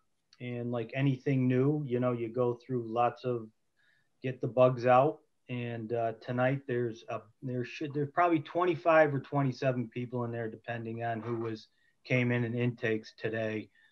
We also have the Grove Street shelter that's open. That is full. That has 15 people there. So our target number for beds is 45. So we're getting close to that for the overall. Bed count. We expect that probably with the cold weather that we will be full over the next few nights. We've worked very closely with Meredith O'Leary from the Department of Health, the Director of the Department of Health in Northampton, and that department has been absolutely wonderful and crucial to us keeping people healthy and keeping the shelter relatively COVID-free. We've only had one positive case there since the beginning of December. Most of our shelters have been that way. And I don't know why, but they just are. But, we take all the precautions. People are assessed as they come through the door every day. There is an isolation hotel in Pittsfield that people can go to if they are COVID positive. The transportation is provided by the local sheriff's departments. So we have a way to get people out of a shelter into a safe place. and keep the shelter in good shape. And so we have, you know, Manna provides food. Our Friends of the Homeless, our other partner volunteer group, you know, the Hampshire County, they provide breakfast. Manna's doing lunch and dinner. So people are, you know, we have plenty of food that's brought in for people. So that has worked well. We are, you know, we're running triple the number of staff we need having 2 sites. So that's been a bit of a difficulty. You know, we live on the edge of having enough staff, you know, every day. It's always a struggle. And I think it's a struggle for most human service agencies and shelters across the state. It's a tough time to find employees, but we're getting through that. We're keeping the site staffed. And, you know, we work with, you know, Elliot and Jay, and we work with you know, the whole system of care that's available. We have Dr. Bossy, who provides a standing order for testing with Cooley Dickinson Hospital. The Meredith runs the testing and the vaccine down at the senior center. Our staff and all the guests in the shelter have been offered a vaccine. And it's, you know, a surprising number of guests at the shelter have turned it down, you know, for various reasons that we all hear. So that to us is a bit concerning. We wish more people would get vaccinated, but they are refusing. So it's probably only been about half the number of people that have accepted it. And most of our staff have been vaccinated up to this point. So we feel we're in a pretty good place where that is at. Our resource center, which Jay mentioned early, is open 2 days a week, primarily for the healthcare for the homeless. And Dr. Bossy, who provides that medical care on Tuesdays and Thursdays there. The other 3 days it's closed, with the exception of people shower and do their laundry there. There's no shower or laundry facility at the First Churches. Thankfully, they're just half a block away. So that has worked out pretty well. So I think, you know, overall the effort within the community and from, you know, the mayor's office has been, you know, really helpful in getting everything up there and running smoothly and, you know, providing those extra beds. It was no easy task. And so I'm sure people have questions, and that's the overview, and I'm happy to answer anything that anybody might have. Well, Jay, I have one quick, my question is, how can people help out? How can neighbors in Northampton help your efforts here? Well, we've had, United Way has, there's been some donations that come in around, clothing and socks and jackets and hats, and that has all been helpful. We have some volunteers that are there. Lauren Davis, who has, organizes the volunteers, and those volunteers help out around meal times. So that, in the morning and at noon and at, the evening meal, and that takes a lot of the pressure off the staff. It allows them to kind of keep an eye on people in terms of, looking for symptoms of, COVID, and, just really working in keeping the facility clean. We have a deep clean twice a week. And, the company comes in and we have foggers on site in case we need those. We have a protocol within the agency that if there's a positive case, we immediately bring another cleaning company in that provides cleaning. We did have that one quarantine there earlier in December.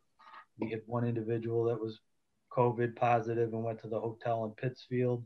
We tested everybody. There's an ongoing testing going there. Once a week, people can get tested. Either at Cooley Dick or down at the senior center. So we have, so in terms of helping, I mean, people have signed up through United Way. And so we've had plenty of, assistance that when we've needed it. And that would be the best thing, is to be contact United Way to get on the list. Thank you. I see Councilor Maori. Hi, Jay. Thank you so much for your good work. I'm glad it's going relatively well, and I'm glad it's downtown, and that's excellent. I'm trying to visualize it a little more. Are there process a little more? Are there sobriety requirements, and is there kind of a police presence or any kind of regulatory? No, no. Sorry. Sorry. Sharing. There's no sobriety requirements. There's just a behavioral requirement. You know, it's, you know, when you have a lot of people in one space, it's like, you know, you just got to behave. And, you know, and as long as, and really the only thing that we'd ask people to leave for is violence. And that's something that's pretty standard across all our shelters. You know, that if you're going to be violent towards others, that's, you can't be there. But the police department's always been very supportive and helpful. And if there's an issue, they let our staff take the lead, and they're just there to support. So it's been a good relationship. Jay, just and what time is there any time during the day? It's not a warming center at all, folks. It's open 24/7. Oh, it is. Okay. Yes. Yep. So is it kind of de facto warming center, or not? It's not being used that way. No, it's you know, we can't. It's open for the residents, the people that are staying there. There in Grove Street, they're both open 24/7. Okay. Thanks so much, Jay. Yeah. Councilor Jarrett. Yeah, thanks, Jay, for coming. I was wondering how many people end up being turned away. We haven't turned anybody away.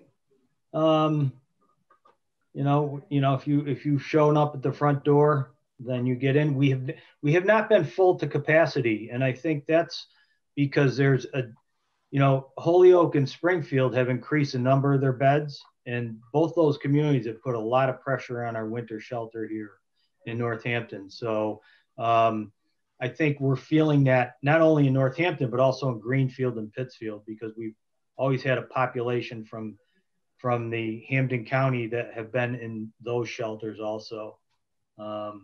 And so they've really increased the number of their beds, and that's been a really good thing for, you know, the shelters that we run. We can take care of the community need of people that want to be in the shelter. Yeah. If I could just mention, the piggyback on what Jay just said, there's about 140 motel rooms being used in Hampden County. So that's really a big part of this. Yeah. So I want to be conscious of the time here, and we have one more speaker. But I do want to get Councilor Labarge's question in. Thank you, Councilor. Hi, Jay. Haven't seen you in a while. Hi, good. I got a question. I have seen several homeless people who have dogs. So do they bring their dogs into the shelter also? It's always, you know, a case by case basis. You know, we have to, you know, we have to let a service dog in. They've recently been, you know, that's part of our contract with the Department of Housing and Community Development. And they were on this comfort animal policy for a long time, which they've recently changed. But we've also worked with people, if they have a dog, to get the dog fostered, you know, while they're there, or, you know, but, you know, at a place like First Churches, it's almost impossible to have a dog in there. We have had dogs at Grove Street, and parrots and cats. Yeah, so so that's always kind of a really case by case. Lots of times people have somebody else take care of their dog too. That's true. At Grove Street Inn, on your safety minimums, they're there 24/7, correct? Yep.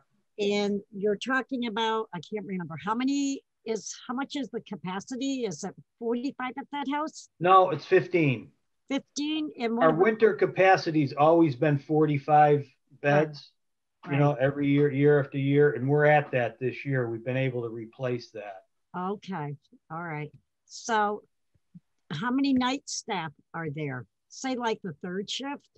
At Grove Street? Volunteers? Yeah. Are they volunteers? At Grove Street, it's just one staff. There's 15 people there. Okay. We work on a ratio of 1 to 20.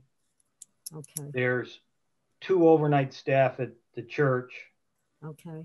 And there's 3. Most of the time we try to have 3 staff on that second shift and 2 to 3 staff on the first shift, because we want to work with people to, you know, do a housing plan, have them talk about where they go next.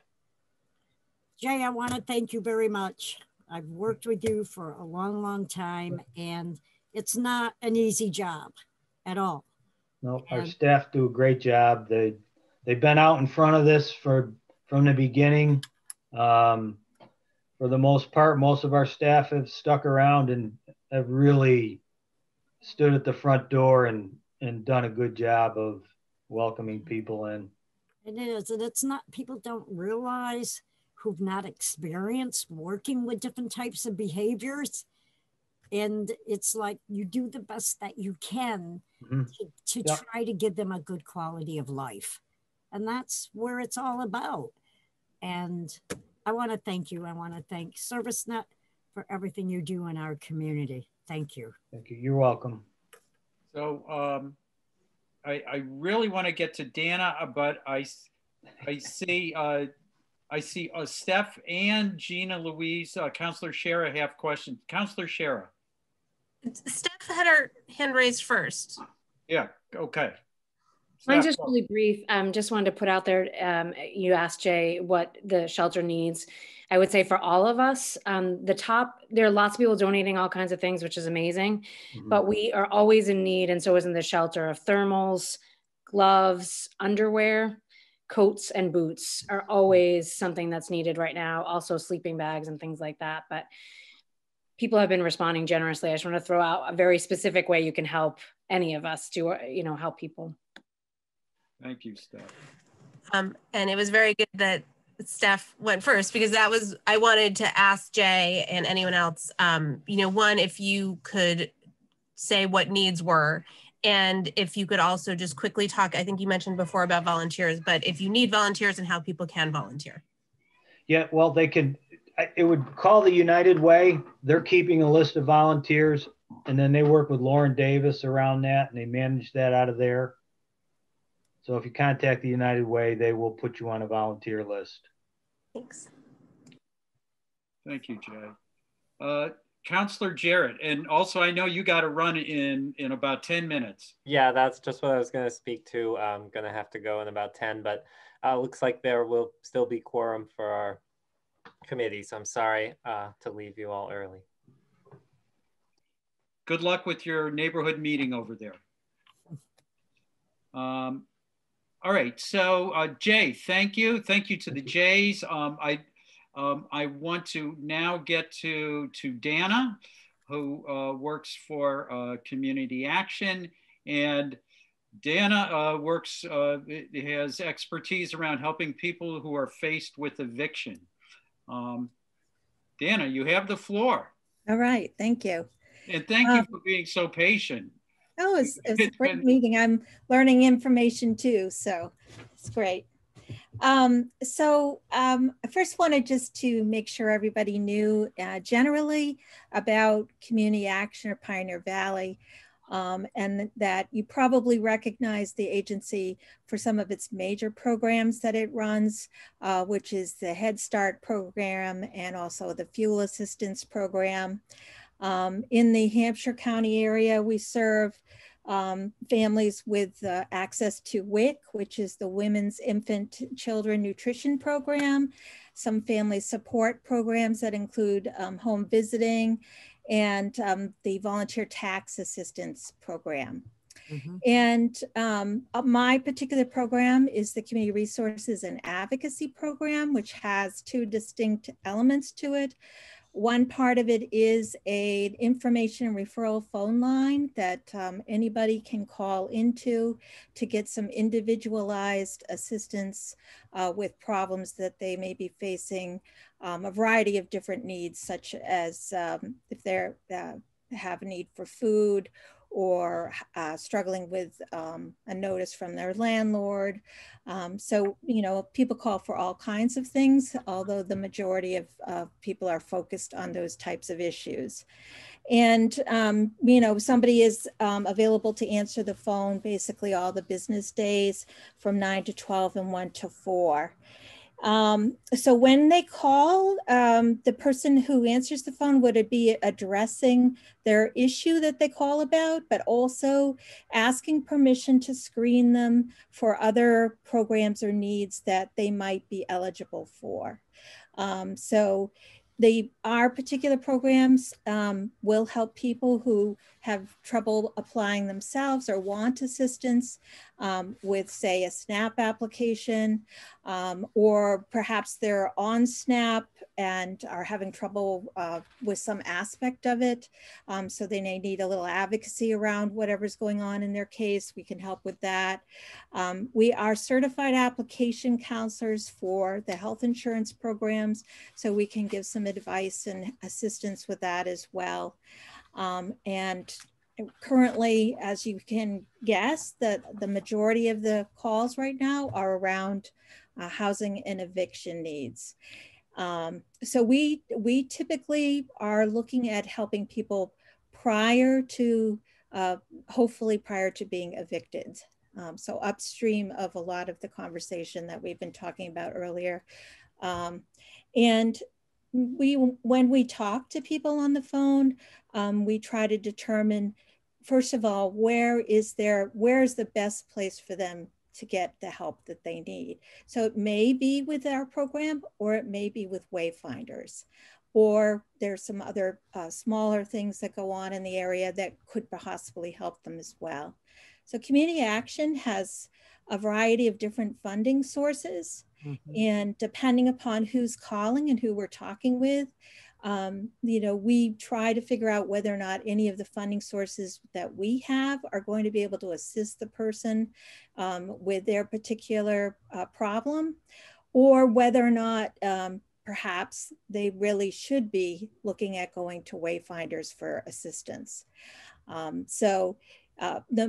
One of the major things is that Wayfinders right now has access to up to $10,000 per household to help people who are struggling with that eviction. And Community Action does not have that amount of money. So for many people, especially when they may be owing $5, $7, $8, or beyond $10,000, that, you know, this is really the best place for them to be applying. So we can give some very detailed information about the process, about filling out the moratorium form that was talked about earlier, about how to do that, about for some people who are not sure about what is the process of an eviction. Some people are getting a notice from their landlord and they think, I have to leave in 2 weeks, and we're helping them understand that there's a legal process that the landlord must go through, and trying to you know, calm people down through the conversation so that they're not as anxious, because of course anybody getting a letter like that or owing money to their landlord, you know, this is a crisis for them. This is a huge thing, and we want to try to help them navigate the process and get to the best place that's going to be able to help them. So I did want to give you a little bit of background around what the RAFT program is offering to people, because you know, it's right now, this is the big thing. And as they said, she said half of the applications, I believe earlier, that are sitting there incomplete. So Wayfinders has an online application process with lots of questions. And certainly if you're struggling with language, it could be very difficult. And that could be even if you don't speak English, or if maybe perhaps, you know, you're not, you have difficulty reading English, that happens as well. Our agency is helping people to submit those applications if they need help with that. The people who can apply to this are households that have 80% of the area median income. So that, what is that, you wonder? That's a household of one with an annual gross income of $47,850, and a household of four would be $68,300. So that's 80%, which is folks that have a financial hardship related to COVID, okay? And they would be what they're actually calling the IRMA program. So Wayfinders is doing both RAFT and IRMA. RAFT is a program that's been around for many years. Residential assistance, basically for people in transition, I believe is the acronym name. And the IRMA is for people who are basically between 50 and 80% AMI. In both cases, they can help with foreclosure or mortgage payments for individuals, and they can also help with rent. And like I said before, in both cases, they have funds that can go up to, I believe it's $10,000. So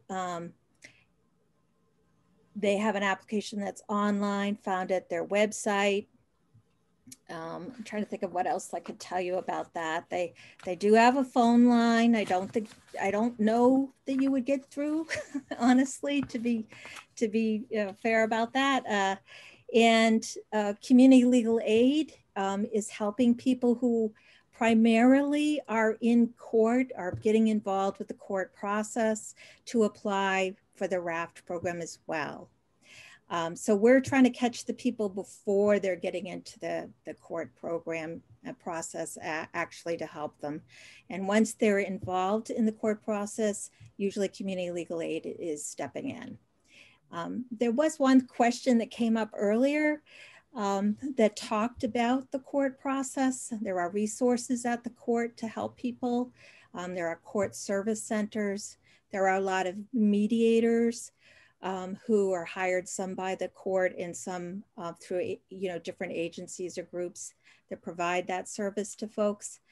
My personal experiences, having been to the court a couple of different times, is that people are afraid. People need to speak up. Those people that are in court in the eviction process, I mean, it's a very daunting process. And they are, sort of put on the spot to speak up and say, I want community legal aid. If they don't speak up, they kind of get, funneled into this process. Well, you go with a mediator, you go do here, you do this. So it's partially on them to be verbal about it. And it's so hard to do, especially if you're dealing with a system that has, a bunch of lawyers there.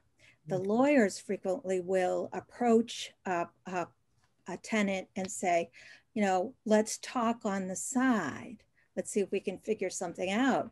And if I'm a tenant and my landlord is suggesting that I might talk and I can get out of this, maybe that's what I want to do.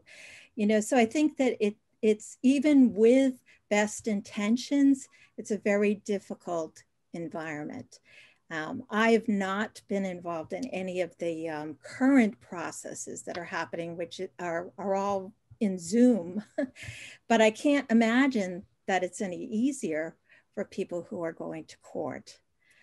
So there's, community legal aid, it's wonderful that they have been able to hire a lot more people to step up and hopefully meet some more of that demand, because they are representing, as we said, the tenants that are showing up there. And that is really super important because the process is so difficult. It's very stressful and difficult for people. I guess the other thing I do want to mention to everybody is that, we very happily do have some funds that came through the city of Northampton as well. to help people who are, again, struggling with a notice. We don't need a summons to court. We just need them to be late on their rent.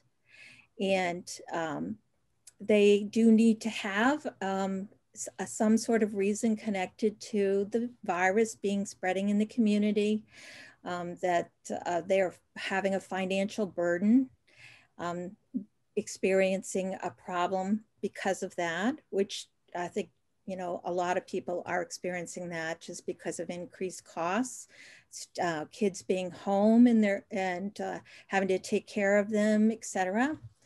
And those people can, you know, certainly we encourage everybody, if you know of anybody who is behind on their rent, to please give us a call so that we can help them either access the funding that we have, or if necessary, to access the funding through Wayfinders. And like I said, one of the biggest things is information, giving people the information that they need to try to navigate the system that we have right here. So I like to tell everybody the phone number too, in case you in fact, yes, 413-582-4237. So like I said, we're happy to hear from people anytime they need to, and try to help them out. I also wanted to mention that several times they brought up the COC during this conversation. Community Action is actually, has been for about, I think it's about 1.5 years to almost 2 years, the home of the COC, the Coordinated Entry Program that people were mentioning. Is not part of my program or my department, but they do have a website with a lot of interesting, you know, information about, if you want to know more about that, you could go to 3 County COC. So it's the word 3 spelt out, countycoc.communityaction.us. And it talks about, you know, what is the program, what is the by names list. It has also a page with some data on it as well. And I recently heard there was somewhere, I think it was about 170 people on the list, on the by names list right now. So. Thank you, Dana. And thank you for mentioning community legal aid, and because Jen Derringer could make it, but then couldn't make it. And so you covered for her very nicely there. I appreciate that. You're welcome. Not in as much detail as she would have, though, I must say. Well, you know, we might have to have her back. We'll probably have to have you back too as well. So counselors, any questions for Dana? Did I see somebody in the room raise their hand? I think I saw Ward 3 resident Sarah Williams raising her hand. Hi, Jim. I am just curious how this information is getting out to the community. I assume, based off of the impact that COVID has had, there might be an increased number of people who have never been late on a mortgage payment or rent before and have no idea that these sources or resources could be available to them. So if you're trying to catch them before they're going through the court process, how is this information getting out? Because I can also assume people are very ashamed of it, especially if they've never been in this process. So, you know, I'm not quite sure how Wayfinders is disseminating information about that. I know that it has, you know, been in the news and whatnot, but that doesn't mean people pay attention to the news, or, you know, maybe people purposely don't want to pay attention to the news. But Community Action has been sharing information on our website, as well as sending out some flyers. And I think we need to do some more outreach about that, actually. So I'd like to see us be able to get it through the school system to people as well. Jim, I believe Janice shared a flyer with you already about that we had. But if you have other suggestions for ways of contacting people, I'm happy to take it.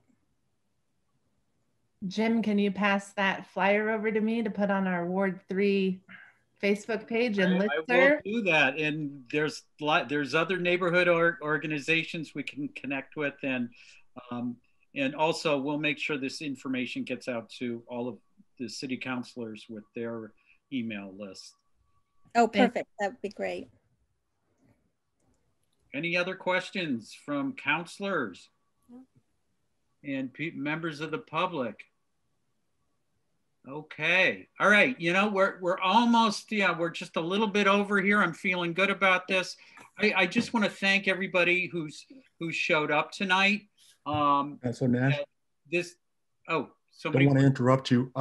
Dan Kennedy has his hand up. Oh, let's get, Dan.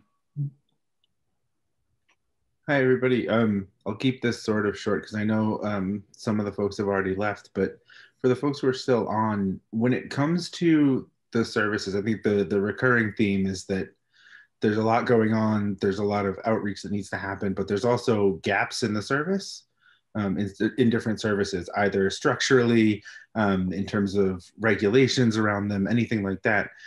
So I guess the question that I have is both, it's probably too complex to answer shortly, but I'll try, or I'll ask it anyway. What are the things that you think you would need, or your organizations would need, to scale up services or fill in those gaps? And what is it that the city could provide? And what is it that we might need to lobby the state for, in terms of support, or in terms of changes, at least to have the biggest impact, especially the short term, right? Thinking about a winter during COVID. I guess that's sort of open for anybody. Just thinking about what can we do to make things better quickly. I guess is my question. The biggest thing on my mind is, and thank you for the question, is what I spoke about earlier, that there needs to be a warming center of some kind, and some organization to oversee that, and to have the right people in that. I mean, you can certainly open that up to volunteers, but if they haven't worked with this population before, that can be, difficult without some training. Mm-hmm. I know Jay has left, but any of the organizations, I think, it would be nice to be able to pay people more fair wages to do the work that they're doing. It's a very stressful job working in shelters and other things. And I don't know if that's possible or how any of that works. I'm just a church, but I would like to see people getting paid more fairly for the difficult and courageous, during COVID times, especially, work that they're doing. And maybe I think we need to look at, going beyond just the agencies that we have now. We ask a lot of a small amount of agencies in town, and I can't help but wonder if we're putting too much on each agency to meet too many needs. And maybe there needs to be another shelter and a different organization besides ServiceNet. Not that ServiceNet isn't doing a great job, but it's a huge organization that has so many things that they're trying to accomplish. And maybe there needs to be another partner that also picks up some of that slack. Or I'm always going to push for more, social workers. And I am clearly picking my words, not case managers. I think there's a need for social workers, which have more training. So those are some of my random thoughts. I see Heather Craig has her hand raised. Yes, and I was thinking about one sort of really effective thing might be the equivalent of sort of, how you have your COVID ambassador out there talking about masks. It might make sense to have ambassadors who actually know how to get somebody who's unfamiliar with the services that's in their first place, or maybe they have a language problem, connected to people who can help them. And I know that, like, in my housing community, we have 2 or 3 people that actually know who to call, and that's who everybody else goes to. And that's informal, and that's what you do in a community. But what if we had just at this time an ambassador that could tell you, here's the numbers, this is who you call, I'm willing to help you. Thank you, Heather. I see Robert Eastman's hand raised. Robert? Yeah, while everyone's here, I guess I was just curious on people's thoughts of, you know, in addition to a warming center, we've heard from the housing community that mutual aid grants would be really helpful. And I've been doing a lot of research into other towns who have successfully given grants to individuals unconditionally, and they've been able to get into housing faster than with services available, and it's actually saved the city money. So I'm just curious if that is an option that's being considered.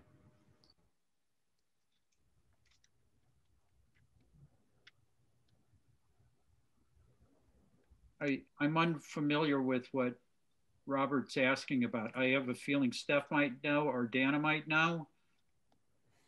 No? I think what Robert is saying is, and correct me if I'm wrong, Robert, but it's just simply a fund that community members could give to that would be direct access for people. One of the biggest things in any studies show giving people direct funds for them to make choices in their lives is often a better way of doing it than tying a lot of strings and a lot of rules around things. But Robert, I put it back in your court to qualify, but that's what I've been thinking about as well. Yeah, I mean, I'm not sure if it would be a community fund or not. I know in Vancouver, the city itself actually made payments to individuals. So I don't know what the model would look like applied to Northampton, but yeah, something along those lines. Right. You know, most of the money that's out there available to people is never paid to the people. It's always paid to a landlord or a utility company or wherever. It doesn't go directly to a person in need, usually regulated in a way that it can't, essentially.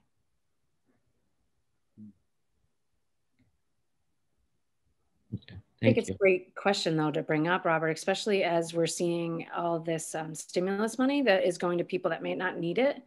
I would love for them to have an opportunity to put that money, if they don't need it, into helping those that do. Certainly, you can, you know, people do that in supporting our organization, but I can't help but wonder if there's other ways, or, you know, people may not be in dire, like at the bottom where there maybe is more help, but, you know, just need a little bit extra money to get that first, last, and security money.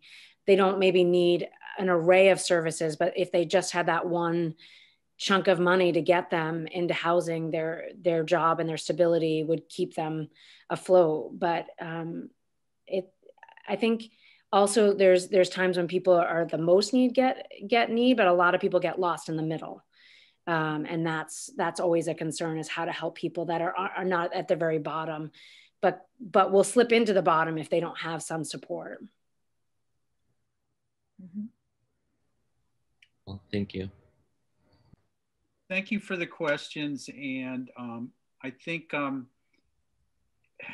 sadly, we're not going to be able to solve all of this tonight, but I think it's really profoundly wonderful that we're actually having this deeper conversation about you know, housing security in general, but more in particular for me around our houseless folks, and that that there are a range of services that are out there and that people are accessing, and very passionate and courageous work is going on, but it's also not enough, because there's some missing pieces and gaps in pulling things together to make life functional for some people. And I'm completely committed to continuing that ongoing conversation, as I'm sure all of my colleagues are. And I also, I want to do a shout out to the mayor's office for all of the work they've done, quietly coordinating a lot of this, that you know, we've been talking about case managing, or just who nudges people in the right direction. And it's often through our mayor's office. That's one of the functions of being the point person, the point office for the city. So And I also want to acknowledge that we've run over our time here. I usually don't want to do that, but this has just been really important conversation. And I want to head out. I want to get to closing out the meeting. I was going to read a proposed ordinance into the record in this meeting. I am going to skip that. I'm just going to let everybody know that next month's community resources meeting will be considering zoning language to make it easier for affordable housing to come to Northampton. And that it's an in the weeds kind of legal thing. Carolyn Misch will be at the meeting to join us. Everybody is welcome back for that. And that I look forward to continuing this conversation. I want to thank everybody for coming tonight, especially the speakers. Just real tremendous work going on. And with that, I'd like to have a motion to adjourn so people can go eat dinner.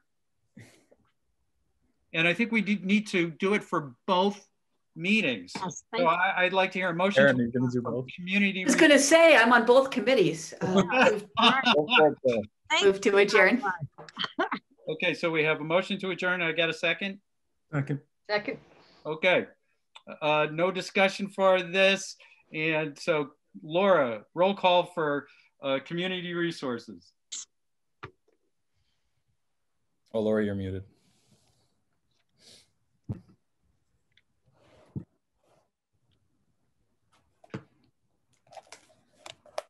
Laura's muted and she can't unmute. Oh, this is... Sorry, I just trying to manage. That would have been an interesting thing. Can't end. Councillor Nash. Yeah. Yes. Councillor Foster. Yes. And Councillor Thorpe. Yes. Okay, and now I hand it over to my colleague on city services. There's a river next to my base, so it might take you all the way down there.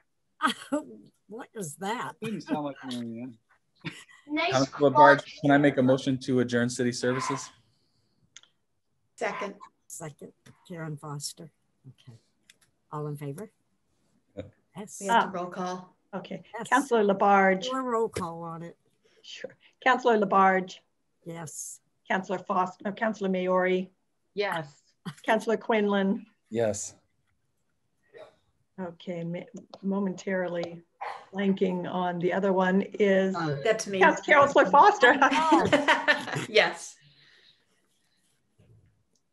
Did we get everybody? Yes. Yeah. Oh, so we're adjourned. Good night, everybody. Thanks. Thank you all very much. Thank you. Thank you, Councillor.